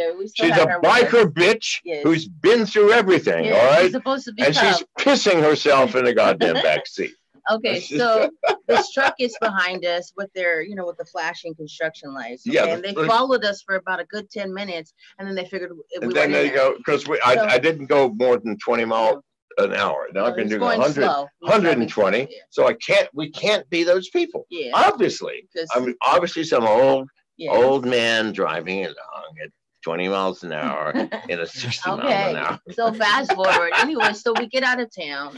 We make it to the highway. Before we made it to the highway, 20 miles before the interstate. There was another car. There's a car in the fucking middle. And this was a goddamn Jeep, baby. It was a Jeep. Yes. This is now late at night. This is at least 10 or 11. 10 or 11, yes, baby. Parked in the middle between the 2 lanes. Couldn't see a gun, couldn't see anything. Just parked there. What the flying fuck? I know. And you could see the dude looking at us carefully. And it's a quiet road. I mean, it's a major road to the highway, but it's late at night. It's a divided highway. Divided highway heading up to the interstate. Yeah. But anyway, so what the fuck is he doing there? Not that he was involved, but we were still driving at a cautious speed. So 55 miles an hour in a 60 mile an hour zone. Yes. Rather than now 120. Let's tell them about this part. Okay, so let's fast forward and let's get there. Okay, so we ended up driving to New Mexico. How'd you get past that guy? You just drove past him? We just kept driving, yeah. We're doing 55. Hang on. Keep in mind, the people chasing us that he's doing 120 miles an hour. They're expecting us to be. They're expecting us to be running from people. We're doing less than speed limit from this point on. Yes. I got you. Right? I got you. Cool. Okay. And so it's all listen. It's all psychological. It's all psychological, dude. I'm sorry. But go ahead. And so we drove all night, and we drove to New Mexico. Okay. And we went to the airport. And we were gonna fly. We were separating from the bitch because it was clear she couldn't cut the mustard. Yeah. And so we call about that, baby. So we call his security, his main security, a gentleman, and we call him. He's the one who we left the truck with back in Flagstaff.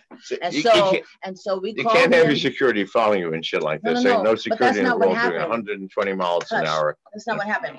That's not what happened. He was with the truck trying to figure out what was going on with the truck, how they were fucking following us. Okay, so he figured out it was a low jack.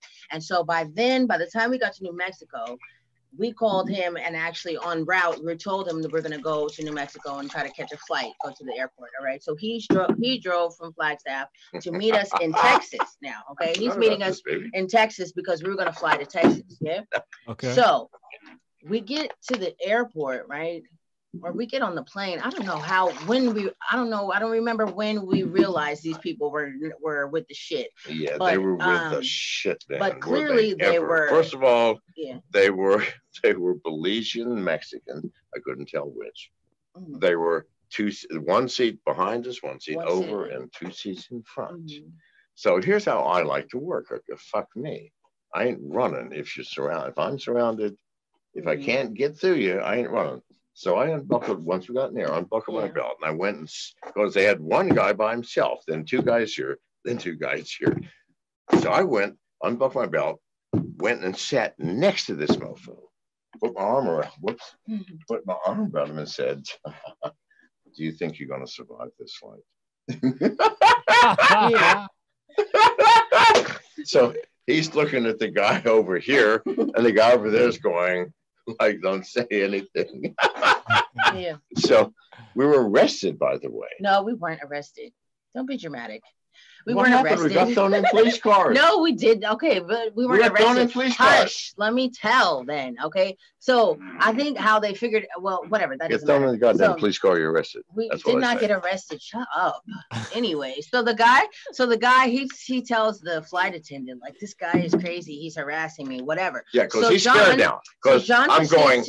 I don't think you're going to survive this flight, my friend. Yes, he was seriously fucking with this dude. I was so fucking with him psychologically that he got up and he told called the flight attendant, and the police. Yes. Please remove this man. Yes. So when we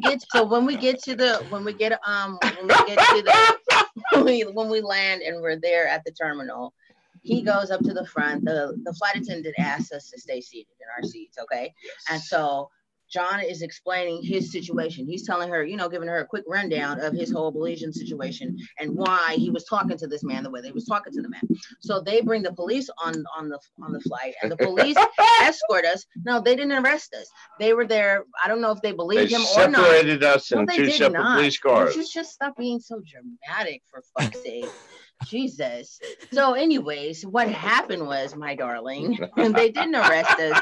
I guess they believed what he was saying, or maybe they just was, he's an old man, whatever, right? Yeah, so they took us out. Instead of taking us through the airport, they took us out where the planes are, and they had 2 cop cars there. And so they did actually separate us. We weren't under arrest. They took us right to the it was a Marriott right across the road from the airport.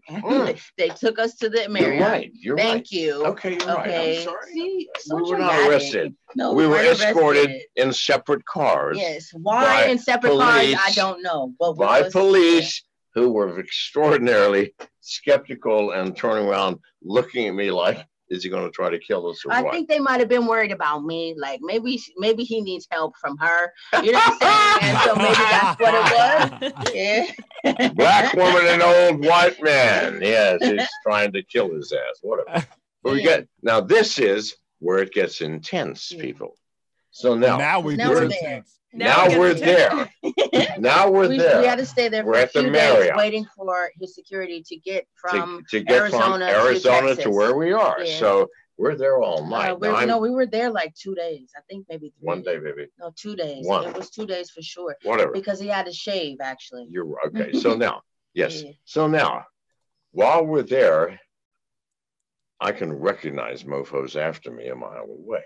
And we still had our phones on us, and he had to call security, and we had to call people. It's a balance. It's a balance. You throw your phones away, you can't communicate with security. Yeah. You keep your security, they can track you through your fucking phones. Yeah.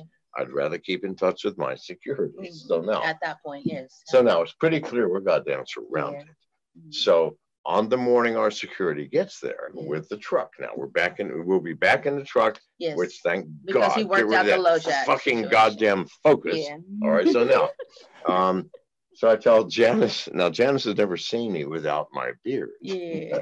So he shaved. You will not recognize me, people, without this.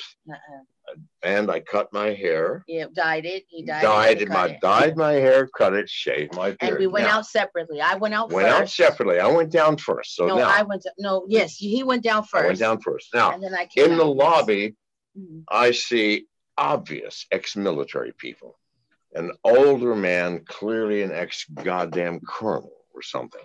So I go up to the fireplace and I go, "Hi, y'all. Yeah, I've never been in New Mexico before. Isn't it fucking wonderful?" And they're trying to get rid of my ass. So they're trying to, we don't know this move. "No, y'all, where y'all from? Where y'all from? Because listen, I'm from Tennessee. God damn, I never seen anything like this country." So now, why? Yeah. Why? Because they were looking for him. And they're looking for John McAfee. I don't want them looking at me. No. So when I come down, all eyes are on me, right? Yeah. And all eyes are on where's John? We know he's going to show up. And I didn't have the burqa on because there was no point of wearing the burqa. So I knew they'd recognize Janice. Yeah, of course. They had to recognize Janice, right? But when I shaved my goddamn beard at the time, you are not.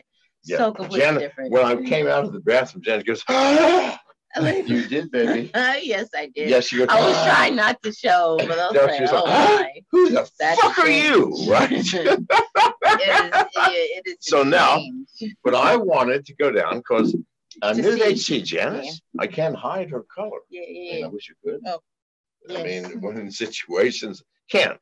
Yeah. So, and we're leaving in the fucking truck. And they know the goddamn truck. Our truck. They know me. Yeah. They know her, right? So clearly, I ain't John McAfee. Right? Whoever I am, I'm an annoying mofo. Yeah. But when she comes down and John Poole gets there, we hop in the truck. I hop in the truck. Do they leave? He didn't get in with me though. But he didn't get in with me. I got in the truck first, and then John waited a little bit, and then he came and got in the truck, and we left. And they actually did not follow us. They did not follow us. They just sat there. Okay. It was 3 days before they fucking caught up with us again. Yeah. 3 fucking days. Why? That was the tightest we've ever. Now, it took me a month before I looked like myself again. 2 months maybe. And I appreciate you dealing with that shit, baby. To say. No, it was cool. I look so dorky without my coat. Seriously, people, you would not pay it. You wouldn't want to spend a second with me. I look really. But anyway, so that was intense. So we got out of that situation. We went and hid out at his. But 3 days later, they caught up with us again. No, we went and hid out at his. After that, we went and hid out at his security's house for a few months. For a few months. My head of security lived way back in the sticks in Tennessee. No, okay, somewhere where somebody that looked like me and you ain't got no business. Never, okay? Never seen a black woman. That kind of sticks. Okay? Never seen a black woman, and they know every goddamn stranger in the world. So we went and listened. So we were pretty safe. I mean, neighbors, hey, there's a blue Ford here. I've never seen that fucking Ford. Yeah. Who the fuck is that? You better stay indoors. No, I mean, we were safe for at least 5 months. Anyway, we could go on forever, but unfortunately, people, we've used up 2 hours. All of your time, I know. We've just been monopolizing. Oh, this was I know, and you haven't even asked a single fucking question. I only got one question. What's that? I only got one question, right? Yes. This is going back to the very beginning of this conversation. Oh. And this is for all men listening, right? Because I know the answer to this is going to be epic. And I know I'm going to learn something from this. How does a man wife an ex-prostitute and not feel insecure about that?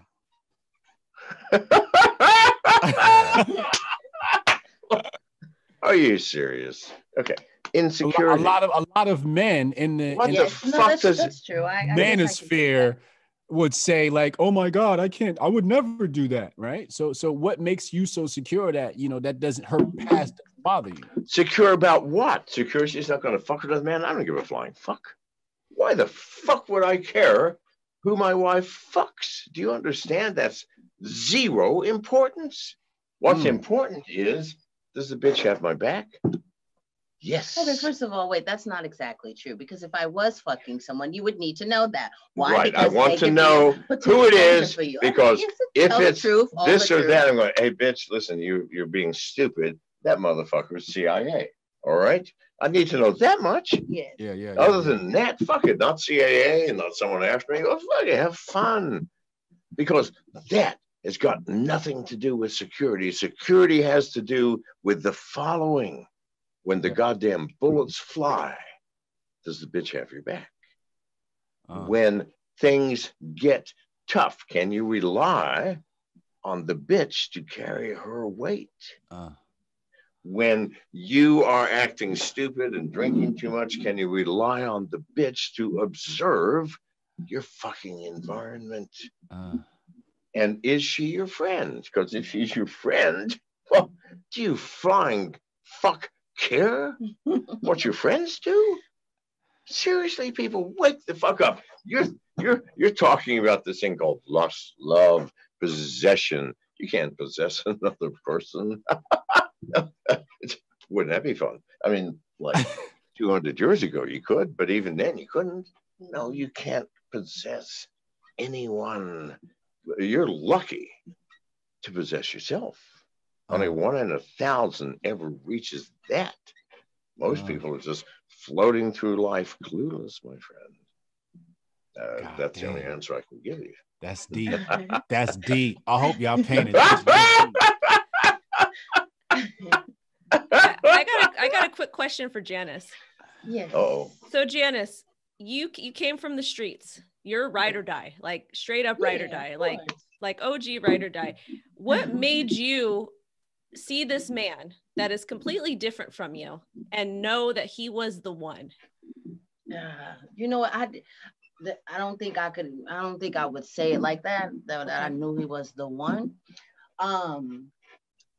Just from the road trip, like I'm just getting back to that. For me, like the road trip, like when I talked to him about it, he don't even remember most of it. Like he remembers certain things, but for me, that was such a pivotal moment for me of getting to know him. Like I just liked being with him. He was a cool dude. He got me. He understood things that I didn't have to speak to him about. You know what I'm saying?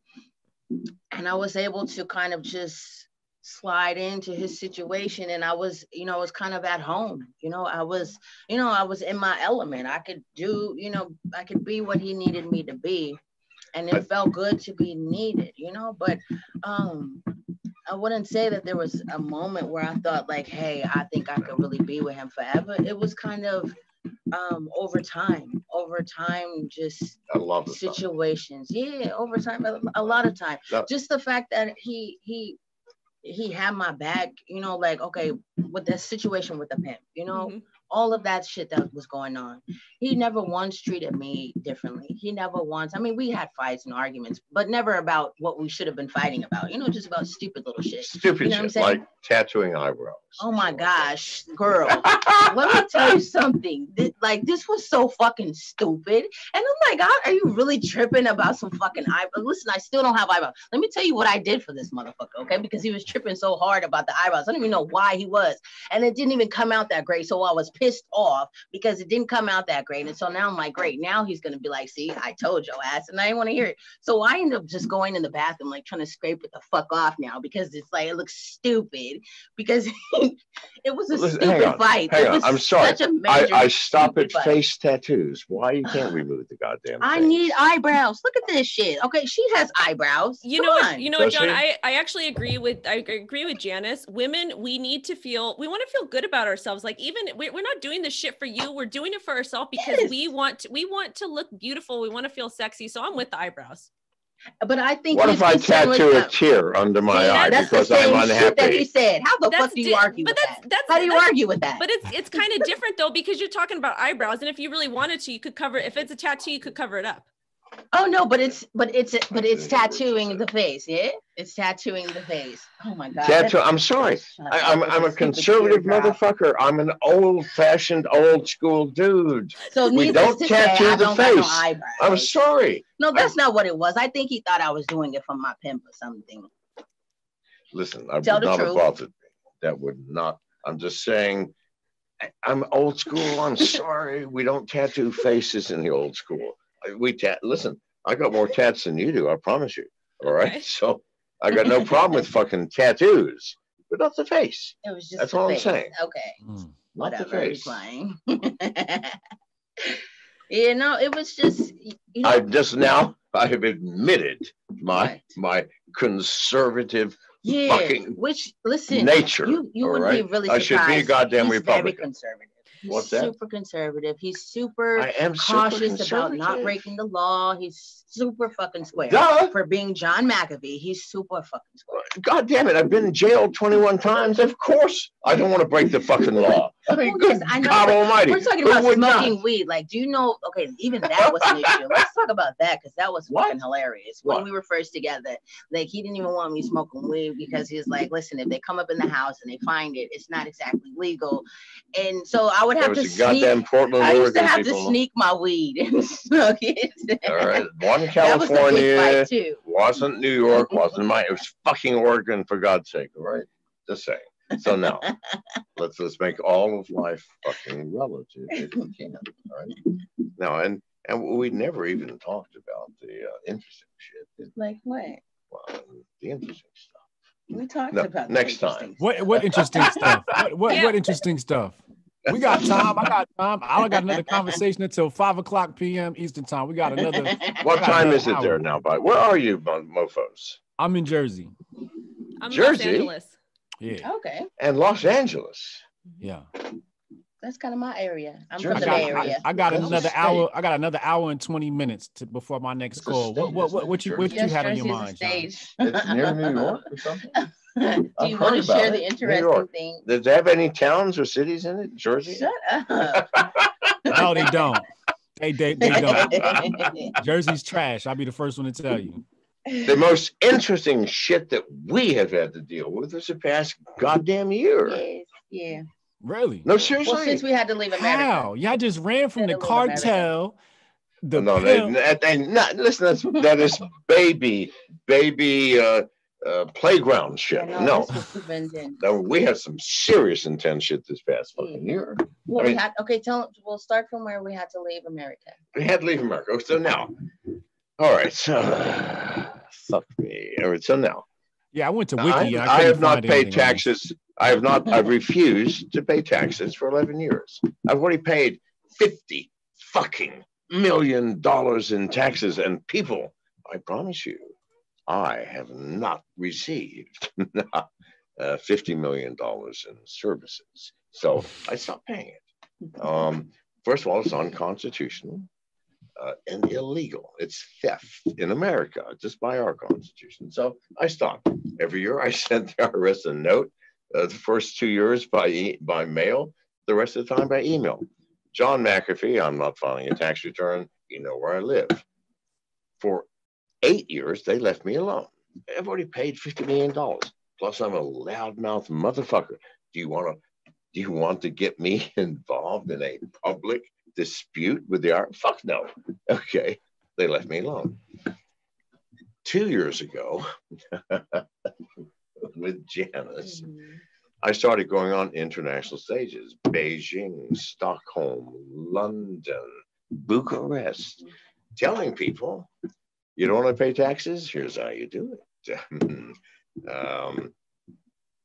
Use crypto. Yeah. Well, no, not just crypto. For privacy. Use privacy coins and distributed exchanges. No fucking government in the world will know what money you have. Now you got to figure out how to live. Make your money through crypto like I do. We don't have a goddamn bank account. We don't have a credit card, do we? Nothing. We don't need it. We're purely crypto. So I go on the international stages telling, you want to live like me? Here's how you do it. Well, that pissed off both the IRS and the SEC. Yeah. Now, the SEC struck first. I was the CEO of MGT, the sixth largest Bitcoin mining company in the world. They filed a subpoena against the company, not against me, but about an ex-stockholder.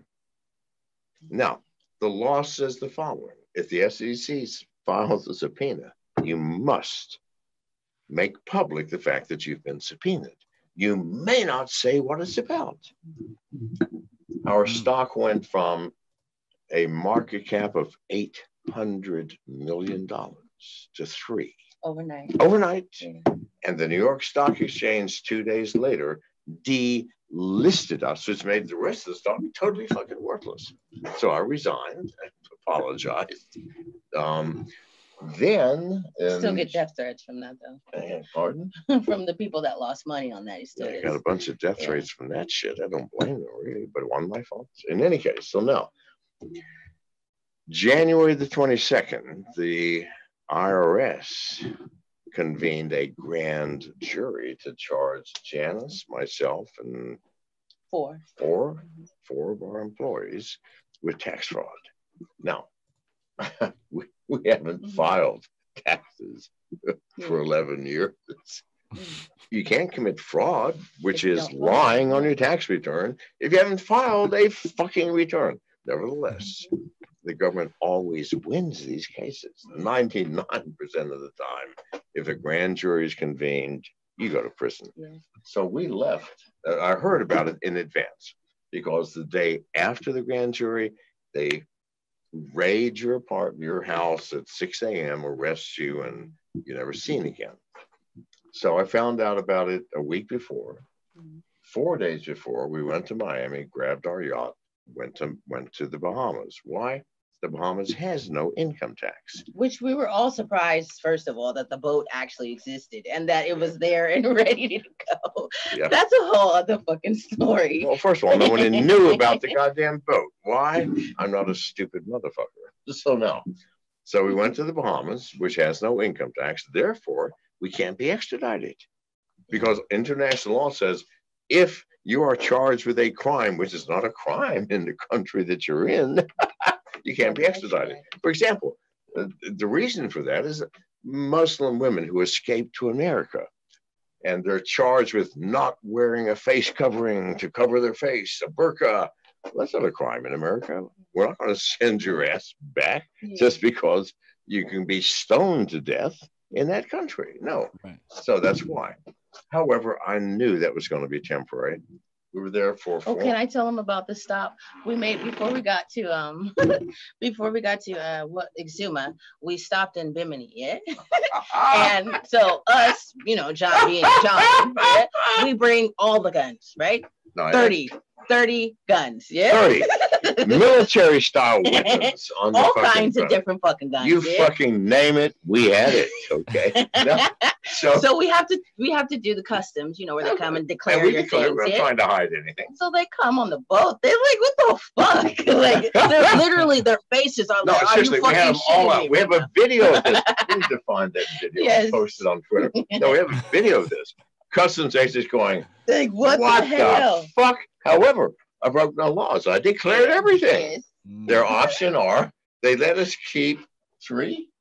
Well, also he was very clever, and he said, listen, I'm running for U.S. president, and we actually had buttons, some of his right. They gave buttons out to the customs agent. Here, where so these buttons? McAfee for president. So they're like, okay, yeah, that makes sense. That makes sense. So they confiscated 27 of, and we had some serious binary trigger AR-15s that could fire 30 rounds a second. All right, so we had some shit. We had some shit. So they said, okay, pick 3. You can keep 3. So we actually kept 4. Yeah, I had one hid, but that's Janice had one hid. Because that's what I do. I ain't living with just 3 weapons. I ain't living with 3 weapons. Not with I gotta have 2 in my hand when I sleep. All right, so now, so we kept 4. But that's another story. Okay, so then we made it to Exuma. So we get so then we get to Exuma, which I've been to many times. The most beautiful fucking island on the planet. But I know they're coming. I know that legally they can't do shit, but they're gonna let us get away with this shit, aren't they? Why? Because as soon as you got there, we're posting on Twitter, on the beach, going "Fuck you, America!" Right? Yes. So I knew they're coming. Well, they came in April, early April. I think so. The first week of April. I'm John fucking McAfee. You're not going to listen. I founded the world's largest computer security company. I didn't do that by not knowing how to find out shit, did I? I mean, listen, you're going to buy a safe to put your valuables in. You're going to buy it from someone that can't crack everybody else's safe. Fuck no. Hey, can you crack this guy's safe? No, I can't. Well, then I'm going to buy his safe instead of yours. No, you name it, I can fucking crack it. So ain't nothing happening I can't find out about. So I found out just in time. Okay. So we left Exuma 6 hours before the CIA's special forces came to collect me in the Exumas. Went to Cuba. We were there for 2 months. Cuba God was awesome. damn, you're going to love Cuba. Cuba was so awesome. Fuck, that was so awesome. If However, any of you guys ever get the opportunity to go, please go. Holy shit. So beautiful. We're there for 2 months. Two military officers come and tell Janice and I, you will appear. Yeah, they give us this little note and say, be here at this time. Be there at 2 o'clock tomorrow. It's an army base. Yeah. So we're there at 2 o'clock. It's Cuba. You don't fuck with those people. A general comes in with an interpreter, very fucking polite, and says, Mr. McAfee, we're so sorry, but America has demanded that we return you to America unofficially through unofficial channels. And by the way, 2 days earlier, American warships appeared off Havana. You could see these fucking warships. Yes. Give us McAfee or else. But Cuba, listen, those mofos got balls the size of basketballs. So now, there you go. The general said, however, Miss McAfee, we are disinclined to do that. But you do understand our situation now. While you're in our country, you are a severe problem. You have 72 hours to leave our country and never come back. Now, when a goddamn yacht, our captain is in Guatemala, for fuck's sake, or someplace in Central. He had just went home because he'd been with us the whole time. He's in Nicaragua. We're going 72 hours. So we're struggling. I'm working nonstop trying to get our yacht together so we can get out of Cuba. Every day they come by twice a day. Mr. McAfee, are you sure you're going to be out of our country within 46 hours? Then, Mr. McAfee, are you sure within 30? Finally, I said, listen, if I have to swim to Haiti, I'm going to be out of the country. And the guy goes, I understand. So we ended up leaving 12 hours or something. No, we had 16 hours to spare. Okay. We get out. 4.5 days at sea. Now we've got our staff, our captain, we didn't have enough food. We didn't have enough water. We ran out of food and water by the first day. Yes. Right? So because we couldn't get enough supplies because we only had 72 hours. So we didn't have enough anyways. Nothing. So 4 days, right? At sea in a fucking storm. Fucking the Dominican Republic. Yeah, we get to the dock, we all pumped up like, hell yeah, I'm about to shower, walk these dogs, we're gonna enjoy ourselves, But they don't let us off the boat, right? So we ain't tripping. We're just excited. And we noticed soldiers with automatic weapons on all the docks. Oh, mind you, they have cleared out the docks nearest to where we came. There were no boats anywhere, just in case firing started. Okay. All of the boats were kind of packed together on a separate side dock. of the dock. Okay. We had to, because you have to pull into customs and immigration. There was not a fucking boat there. Nothing. And there was every dock around had soldiers. There with was a automatic soldier, weapons. 2 soldiers on this dock here, facing, and then we were surrounded over here. So I'm like, what is going on? Like, I ain't feeling like this. Like, this don't feel normal, right? Like, mind you, I ain't a boat person, so I don't know. Like, maybe this is what they do in the Dominican Republic. But so after a while, it becomes very clear that there's a problem. Because now it's been like 3 hours and we're still just on the boat, and they're not allowing us to talk to customs. We can't get nothing. We can't could not. We couldn't go through immigration or customs. We had our weapons laid out. Ready to declare them. Ready to fucking declare. On your normal boat with your captain, right? Yes. Okay. Yes. Laid out on the table, unchambered. The ammunition in a separate fucking container, like we normally did. What you normally do when you come in with a yacht into a foreign country. Some countries take, like in Cuba, hey, and back to you when you left. Yeah, so they did. Others, like I say, you can keep 3 but you got to keep them on the boat or whatever. So different rules. Listen, not illegal. Yeah. So finally, with their goddamn no longer black-suited motherfucker comes on. It's clearly this guy's frozen. We've lost this. Wait, hold on. Hello, are y'all frozen? Oh, I can still. You're okay, frozen. okay. Oh, there we go. I got you. Yeah, you're back now. Okay. Okay. So this black-suited motherfucker comes. Yeah. And clearly, they take our phones. When I see him, I know, oh man, we are in trouble. So now he is the internal security for the Dominican Republic, high level. So that is, we're arrested and we're told, you have. Well, actually, they didn't even tell us that we were arrested. They just arrested us. They just arrested us. Yeah. But in any case. Well, but they didn't say we were detained. Nevertheless. So. Yes. Sorry. We were told ultimately you have to go back to America. All right. So I'm going, God, because America has a long arm. You got to understand it. America is the most powerful country in the world. And anything near America, especially if you're a third world country with no power, you do what America says. They said, we want McAfee, send him back. Cuba said, fuck you. Yeah. All right. Why? Because America has put Cuba down for 56 years. Well, they still are. Yeah. They're still putting them down, not letting food come in, not letting medicine come in. Jesus God. The Cubans said, fuck you. Mr. McAfee, we're giving you 72 hours. We said, no, get the fuck out of our country. Right. So we did. But anyway, so now 4 days we're in jail in the Dominican Republic. But I'm not a stranger to this situation. So I got 2 lawyers.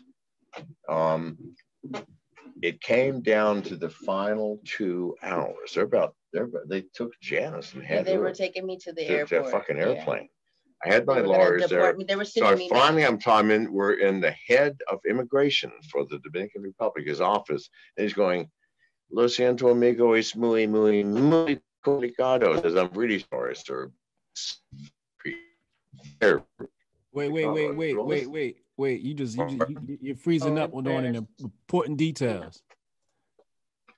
Yeah. Yes. Hold on. Hold on 1 second. Wait for that connection to come back. So we're going to call you back. We're going to connect to an alternate source, all right? All right. We'll call you back in 2 minutes. All right, no problem. Ooh, that's the part. Yeah, I need to hear that part of the story. This is important. Yeah, he's about to. Okay. He's about to tell us about his conversation with these people in the DR. I guess it's some sort of officers that have detained them. I'm just trying to figure out, were the relations with DR? I guess it's just American bullying. Yeah, that's what it sounds like to me. I remember seeing some of this last year when it was all going down because they were like live tweeting a lot of stuff. I remember seeing the picture of the boat with the guns. I remember seeing them getting detained, like all this crazy stuff. So it's just to me, it's very interesting. Like John escapes everything. And then then he's with Janice and it's like, do they get separated or are they together? Like, how does she get out of it? It's just, there's all these things. Yo, this is like better than a Netflix series. This is it's their life. That's their reality. Yeah, I don't realize do you realize how epic the stream is right now? It's amazing. Like, it's absolutely amazing. Like I gotta have my kids sit down and watch this. You're making history right now. History. This is insane, yo. He's like the most interesting man in the world. I know because I watch your facial expressions when we're doing this type of stuff. Oh, here they are. They're come back in. All right. So I can just see you're going to need like a week to process this. Like when we come back on next week on your channel, you're going to have to process it. And then you're going to be like, oh, this and that. Okay. John and Janice, you guys are connecting again. Right, okay. I'm sorry. We're in a communist country. And listen, we have alternate methods of everything here. So now we're connecting over the ghost phone system, believe it or not. Okay. Okay. Why? It's the only thing that works all over the world, as far as I know. So now we're connected over the ghost phone system. We should have no further problem. Yes. Provided our hot-spotted phone it doesn't run out of fuel. So now, okay, so we're in the Dominican Republic. Yes, you're in head. Okay, so at the last day after 4 days, they take us out and going, you're going back to America. My lawyers are with me by then. So now I find out exactly what's happening. Okay, so I tell my lawyer, I said, listen, go and file with the Supreme Court a brief saying that I demand my day in court. Because they arrested us illegally. Yes. We all knew that. Yes. They tried to keep me away from lawyers. Not possible with John McAfee. So we got the lawyers. We got everything. So now they said, well, that's going to take 2 hours. They've already taken almost. Well, they're about to take Janice. Yeah. So I go, how much time? It said 2 hours. I go, you've got 2 hours. Go do it. Yeah. So we had cash on us, or John had cash on him. We had cash. We had $80,000 in cash. Yes. And so they were always have cash. They were giving the cash back, and so they took him into they had to count it. So they were taking him to a separate room, and so he's in that room, and he gets up and comes to me, and he says, "Listen, don't trip. You know, everything's okay. Don't worry. All right. I'm just doing my thing." Yeah. So he goes back across the hall and he's sitting watching them count the money. And then he just falls out on the floor, right? In convulsions. No, right. Yes, in convulsions. Yeah. So he falls out on the floor. Yeah.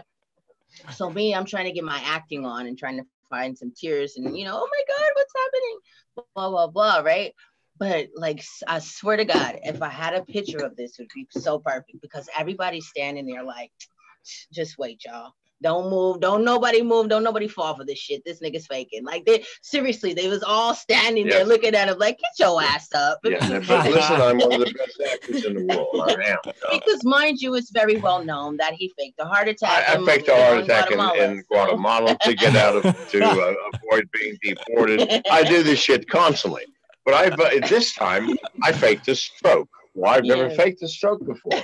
So when I get up off the floor, I don't recognize anybody. I don't recognize Janice. I don't recognize my security. I don't nobody.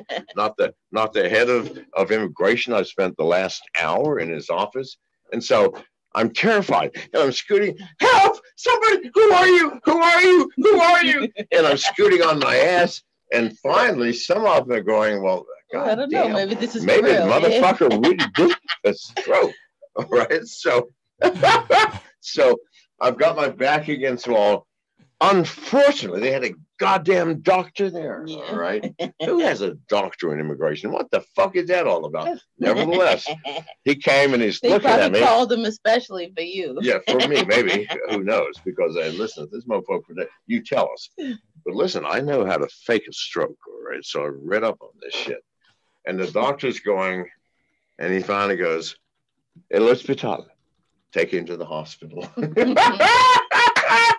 Yes. Now I got my 2 hours. Yes. They've now taken Janice. Yes, they took me to the They've airport. already taken Janice to the plane. But I know, here's what I know. Listen, the news, first of all, we're already in top of the news. John McAfee arrested yet again in the Dominican Republic with his wife, for God knows what. So I know that the head of immigration is thinking, if that motherfucker dies and we put his wife on a fucking phone, which I said right up front, I need my wife with me. She's my nurse. My nurse. Yes. So I could just see the head. Listen, if that motherfucker dies and we put it, we're gonna look. So just before they put her on the plane, they went and grabbed her and brought her back. Meanwhile, I'm on the way to the hospital. Now I'm thinking, okay, the hospital is a good 20 minutes away. So that's 20 minutes to the hospital. The doctor's going to get there. Yeah. I'm not going to recognize him, me, or anything. I'm going to resist being examined because I don't know who you mofos are. Where the fuck am I? Right? So that's another half hour before they can even examine me. Okay. So then they got to do x-rays. All kinds of, I've got my 2 fucking hours now. Yes. So Janice, 45 minutes later, shows up in the hospital, all concerned. Yeah. My lawyers aren't there, but I know they said 2 hours. They're good lawyers. Those mofos will leave that. And then the nurses, you know, they keep trying to get me to say, okay, can you just, you know, just tell him he'll be okay. We just want to examine him. Because I'm not recognizing anybody. See, they wanted to do a CAT scan. Yeah. So, but now he can recognize me, right? So now they're like, okay, maybe she can help. Oh, it's helping. Yeah. Now I can recognize at least my wife. Yeah. Okay. So, but I'm saying you're not touching me. You're not taking me anywhere, and I'm fighting everybody. Then, almost 2 hours to the minute, my lawyers come in with a piece of paper.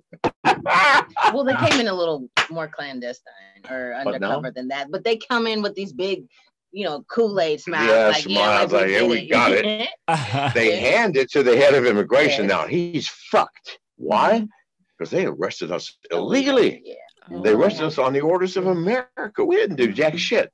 Yeah. They had charged us with bringing guns illegally, but we couldn't have. They didn't let us talk to customs to declare them. If they were illegal, customs would have taken away from us, and we'd have been everything fine. No, so they're fucked. So finally, the head of immigration comes and says, "Miss McAfee, where do you want to go?" I said, "London." I said, "London." I got a British passport, right? Yeah. London. He said, "Absolutely." From that moment, we went from the most horrific jail conditions you could ever fucking imagine. I'm serious, dude. I've been in jails all over the goddamn world. Dominican Republic, bottom of the fucking barrel. So now, went from that to everybody basically kissing our asses to a convoy to the Santiago International Airport, where we were served with white gloved servants at the VIP, where heads of state are received when they come with champagne. And we ate when we asked for they said, "What do you want?" I said, "I want Burger King." They're looking at each other. They bought us fucking Burger. They bought us fucking Burger King. French fries.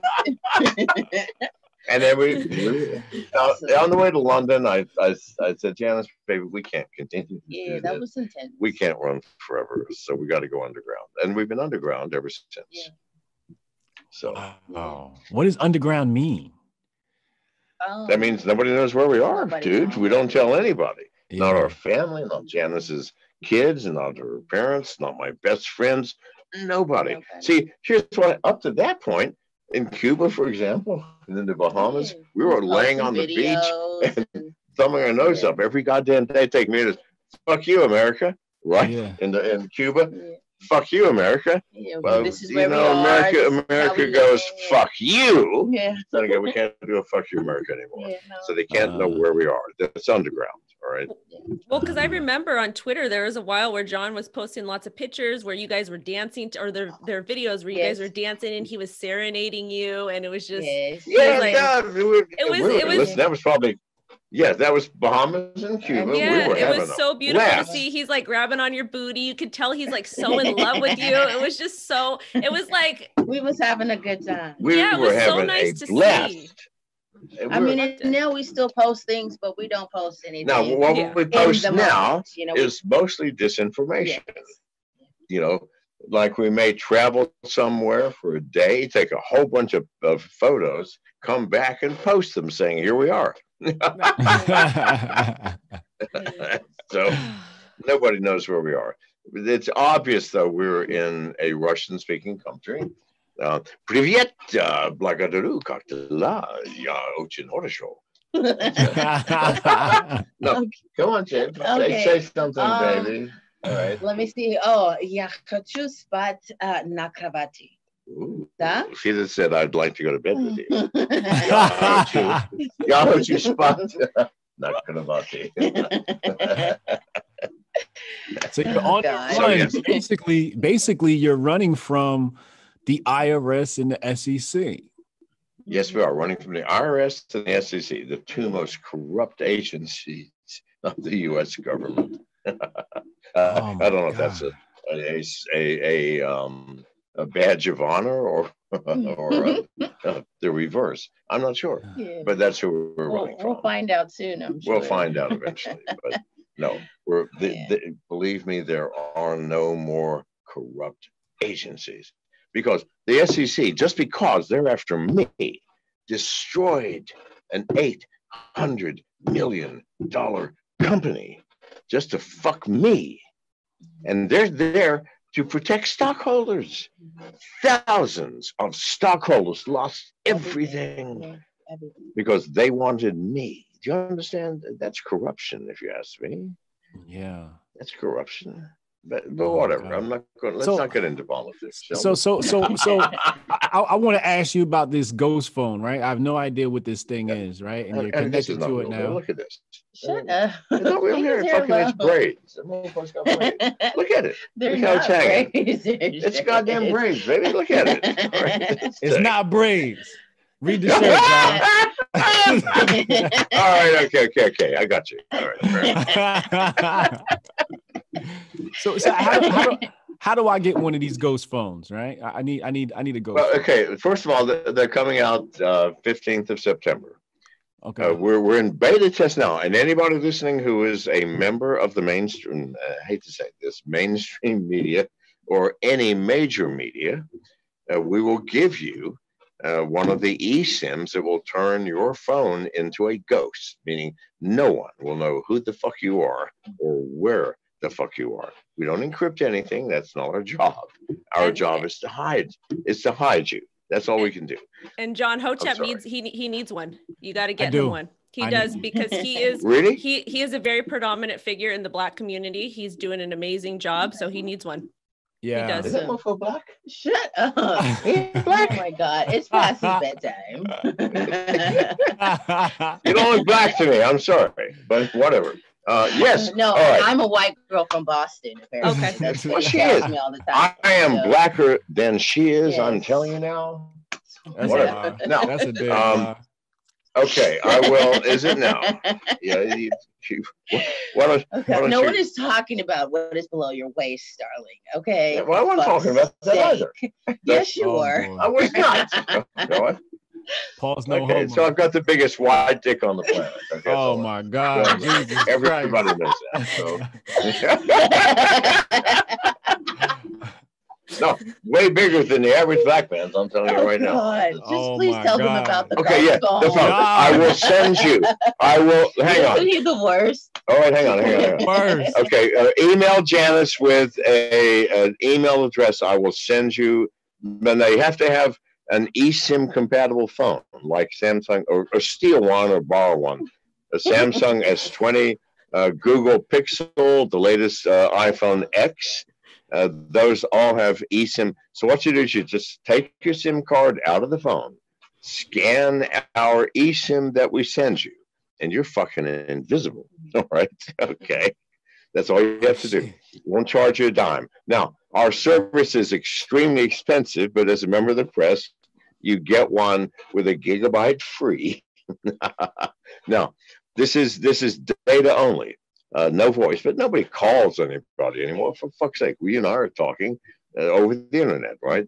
Yeah. So you take out your SIM card, you scan our eSIM, and you're connected to every cell tower in America, not Canada, 35 countries.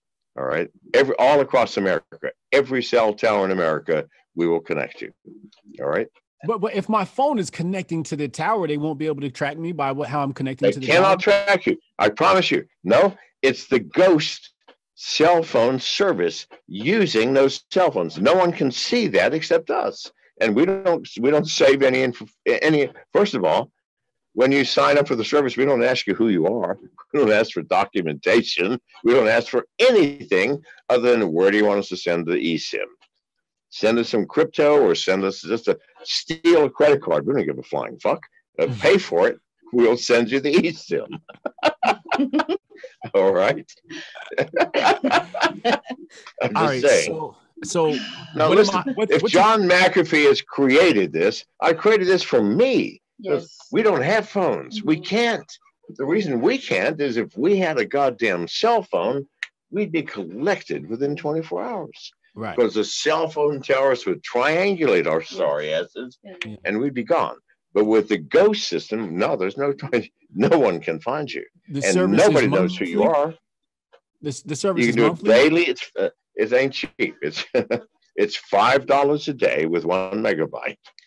It's $30 a month with 1 gigabyte.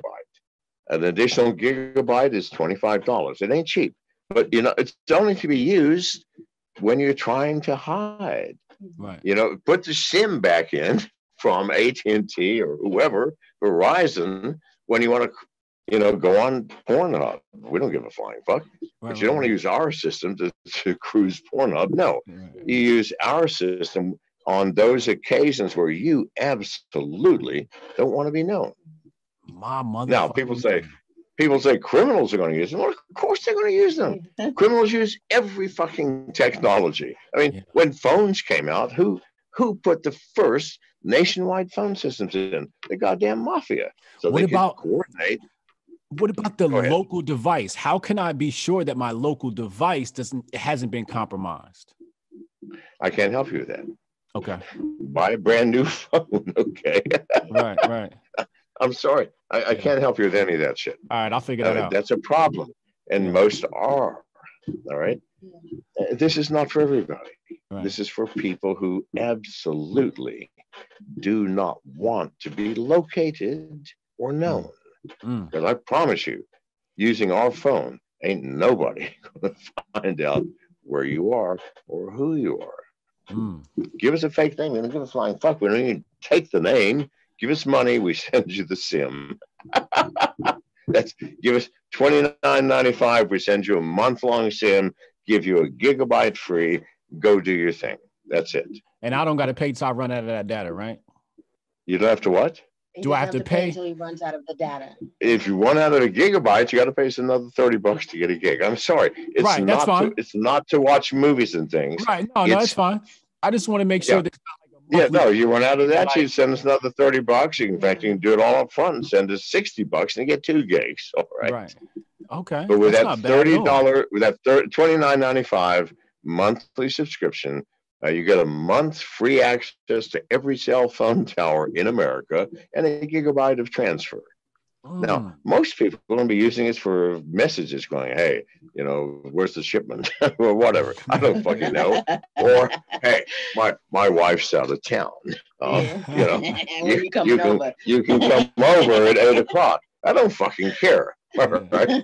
We all know that people need privacy sometimes. The ghost phone is the ultimate fucking privacy. That's all I'm telling you. The only thing you can keep private with us, though, is your location and identity. I mean, if you're using Twitter, okay, and everybody knows who the fuck you are, well, they still can't find out where you are. They're going to know who you are, obviously. Yeah. Okay, but if you got a phone that you're using for secret communications, believe me, they are going to be fucking. Listen, I founded the largest computer security company in the world, right? And I got successful not because I didn't know shit about breaking and entry, but because I did. You understand? Let's face it. Let's get real, can we? Again, let's get back to the safe analogy. If you want to buy the most secure safe and you go to, okay, hey, can you hack this safe? No, I don't have a clue. Well, fuck you. I'm buying that safe. Do you understand? Yeah. You come to McAfee. Do you want to hack this? Yes, of course. What about that? Of course. What about this? That's why we got number one. Why? Because there's nothing I couldn't hack. And there's nothing that I can't get into. And therefore, when I promise you, no one will know who you are or where you are. You got to fucking believe me, people. I built this for me because we haven't had phones for over a year. Yeah. We can't. All right. So you built this yourself. You dev'd this up yourself. Absolutely. Who else would have thought of this shit? Who else is crazy enough to go, hey, this is what we need? I'm just saying. That's dope. That's dope. Wow, amazing. All right, listen, we've gone on for almost 2 hours. All right. Yeah. And we've had a great time. And we have had a great time. And I know you guys are bored shitless. And thanks for putting up with our nonsense. You know what? Most people fall asleep during our interviews. I'm just saying. Wow, this was amazing. This was amazing. We made history today. We made history. So we appreciate your time. We know Janice is a very busy woman because she has to look after your ass, John. Okay. Yes. That she does. You know, So listen, if I didn't have Janice, listen, 2 years ago I'd been gone. You know? First of all, listen, she saved our ass in Portland by refusing to get into the garbage bin, right? Because that's what I want to do. Behind the goddamn garbage bin. Well, listen, they dumped that motherfucker and crushed it. Yes. So no, she saved my ass. She saved my ass more times than I can count. And you've saved mine, sir. And I have saved Janice's. We've saved each other's. Wow.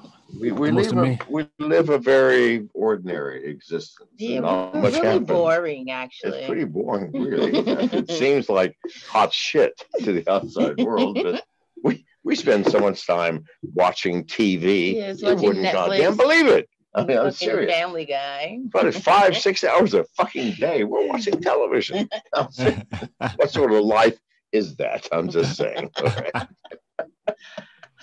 Wow. Thank you. It's true. Family Guy, Netflix. Yes. Sometimes you get these great all these old black and white movies he's been showing me. Old black and white shit. No, we're talking about things like Akira Kurosawa, for example. Yes. Ingmar Bergman. Yes. Ingmar fucking Bergman. Did you not enjoy that? I did enjoy it, actually. And fuck yeah, man. It's mind-blowing shit. Right. So yeah, but it's still television. He gives good time. He gives good time. Listen, anybody out there who's ever fucking known me, if you're listening, you know one thing. I give good fucking time. Why not? Yeah. That's an understatement. I give good time. Maybe not good head, maybe not good head, but good time. Oh my God. Fuck yes. Can I ask one last question? Can I ask what language Ghost was written in? Well, would that actually most of it is C++. Oh wow. Damn. Well, it's the only language that makes any sense if you're going to do security, isn't it? I guess so. Interesting. And plus, it's my favorite language. Well, actually, my favorite language is assembly. Why? Because you cut through all the crap. I mean, get right down to the machine instructions almost. And keep in mind, I started computers in 1969 with General Electric. Before there were keyboards, before there were monitors, before there were punched cards, where all the programming was throwing switches on the front panel of the computer. Everything was programmed in machine code. Why not? Yeah. It didn't even fucking have assembly. You simply had machine instructions. Branch unconditionally to here. You had to calculate that fucking address to whatever here was. Or if low, branch here. If high, branch there. Loop to this address. So fuck me. No, that was I understand better than almost anyone because I was one of the first ones there. Yeah. The relationship between software and hardware. And in fact, it's a fuzzy, fluid division between the computer and the instructions that make that computer do its magic. I'm getting into coding now. You've inspired me. He's got an erection now, baby. Oh my God. I don't want to talk to coders, man. He's going to go and whack off immediately. I'm not a coder yet. Computer instructions. I know this dude. I'm not a coder yet. I just got into it, you know. So I haven't even reached that level to call myself a coder. Had I even talked about things like recursive subroutines, he would have ejaculated. Oh my God! It's past his bedtime now. I just got into that. You know what a recursive subroutine is? No, he just started learning. I just passed switch statements. All right. So now the most sophisticated of all programming techniques is a thing called a recursive subroutine. All right.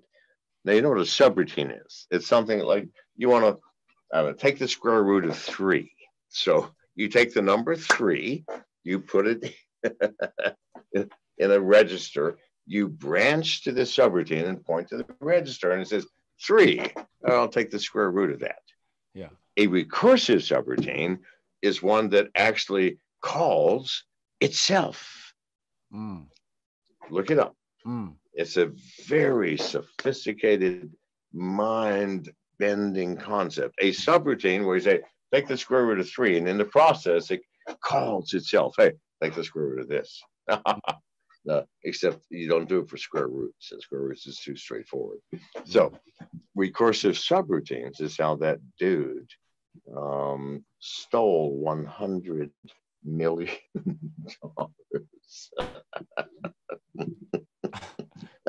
I'm sorry. He said, we met him. Remember? Yes. We met him in Bucharest. In Bucharest, but we when met he him in stole Bucharest on that bus where? on the way to Dracula's I know, castle. I remember, but I forgot where did he steal the money from? Well, it was something. Wasn't it some sort of competition or something? No, fuck no. It was, actually, I should say no more. You should say no more. Yeah, you said enough. I should say no. Yeah, $100 million he got using legally recursive subroutines, which the developers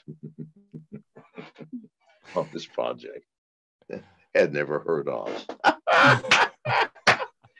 A young kid, remember him? Yes, I remember him. Short kid, blonde hair, Russian guy. Yeah. He was quite open about it. Yeah, he was. He was finally very proud. Finally, because I'm going, this motherfucker is brilliant. I go, who the fuck are you? He said, well, I'm the guy that took the $100 million. So I go, no wonder. So he did that using recursive subroutines. I should not say that because then they go, that's how he did it. So anyway, we've really enjoyed this. We've been on for 4 hours now. Yeah, 4 hours? Something like that. And oddly enough, these guys are still fucking awake. Yo, you've exceeded. I knew this conversation was going to be important. I knew it was going to be amazing, but I'm fucked up in the head right now. Like I can't even be. I'm gonna go and like just get away from computers for a few hours and just like figure out what the fuck I just went through. Thank you very much for this conversation. I cannot thank you enough. And thank you very much for asking me, Sean. We have enjoyed it. I know Janice had look at her smile. Yes, we love that beautiful smile. Thank you. Isn't it beautiful? It is. You know what? Because we do this show. We do it every Wednesday. So we're going to have you guys come on again, just because you guys are such a beautiful couple, and just to hear your guys' stories and just to see you guys kind of uniting despite your differences, and just how much you both love each other. Just the way Janice looks at John, and the way John is just all lovey-dovey with his girl. It's just so beautiful to see, you know? Thank you. Thank you. All right, and thank you again. Thank you for having us. And we'll be happy to come on at any time, not for 2 hours, maybe an hour. We'll get a set of. I'm an old man, and I'm trying to get this lady to bed. It's already 12:30 in the morning our time. Okay. So allegedly, she falls asleep at 2 a.m. Allegedly. At 2 a.m. she's worthless. You know, have you died? What's happened? Shut up. Right. She needs her sleep. She needs her sleep. You do not wake a woman up when a woman is sleeping. You do not wake her up. You bring her food. You rub her back. You massage her feet. That's what you do. Yeah. Or no, what I do is I very sneakily try to have my way with her in a subtle, slow fashion. It doesn't wake me up. It does not wake her up. Okay, please, you gentlemen out there. Oh my God, he's not even lying. Okay. No, I'm not lying. You gentlemen out there, you want to get some serious pussy. No. Okay. You don't try to get cooperation. You don't try to get cooperation. You learn the subtle technique of sleep fucking. Right, so I hope my kids never see this. It's like, it's not rape exactly. Shut up. She's woken up 2 or 3 times, quite enjoyable. Going, damn, this is good stuff. So no, it's not rape. Oh my God. But Stop. What it is, Thank you guys for having me. I'm not going to explain it. Have a great rest of your evening. Shout out to Hotep for coming on. Shout out to Miss McAfee. Shout out to John McAfee. You guys, make sure to like, comment, subscribe, set alerts. Shout out to Johnny in the super chat for the $50 super chat. We appreciate you guys. You guys share the shit out of this. We need to get it going. Hotep is going to be posting it on his channel later. Love y'all. All right. Thank you for having us. So guys. Bye-bye. All right. Bye-bye.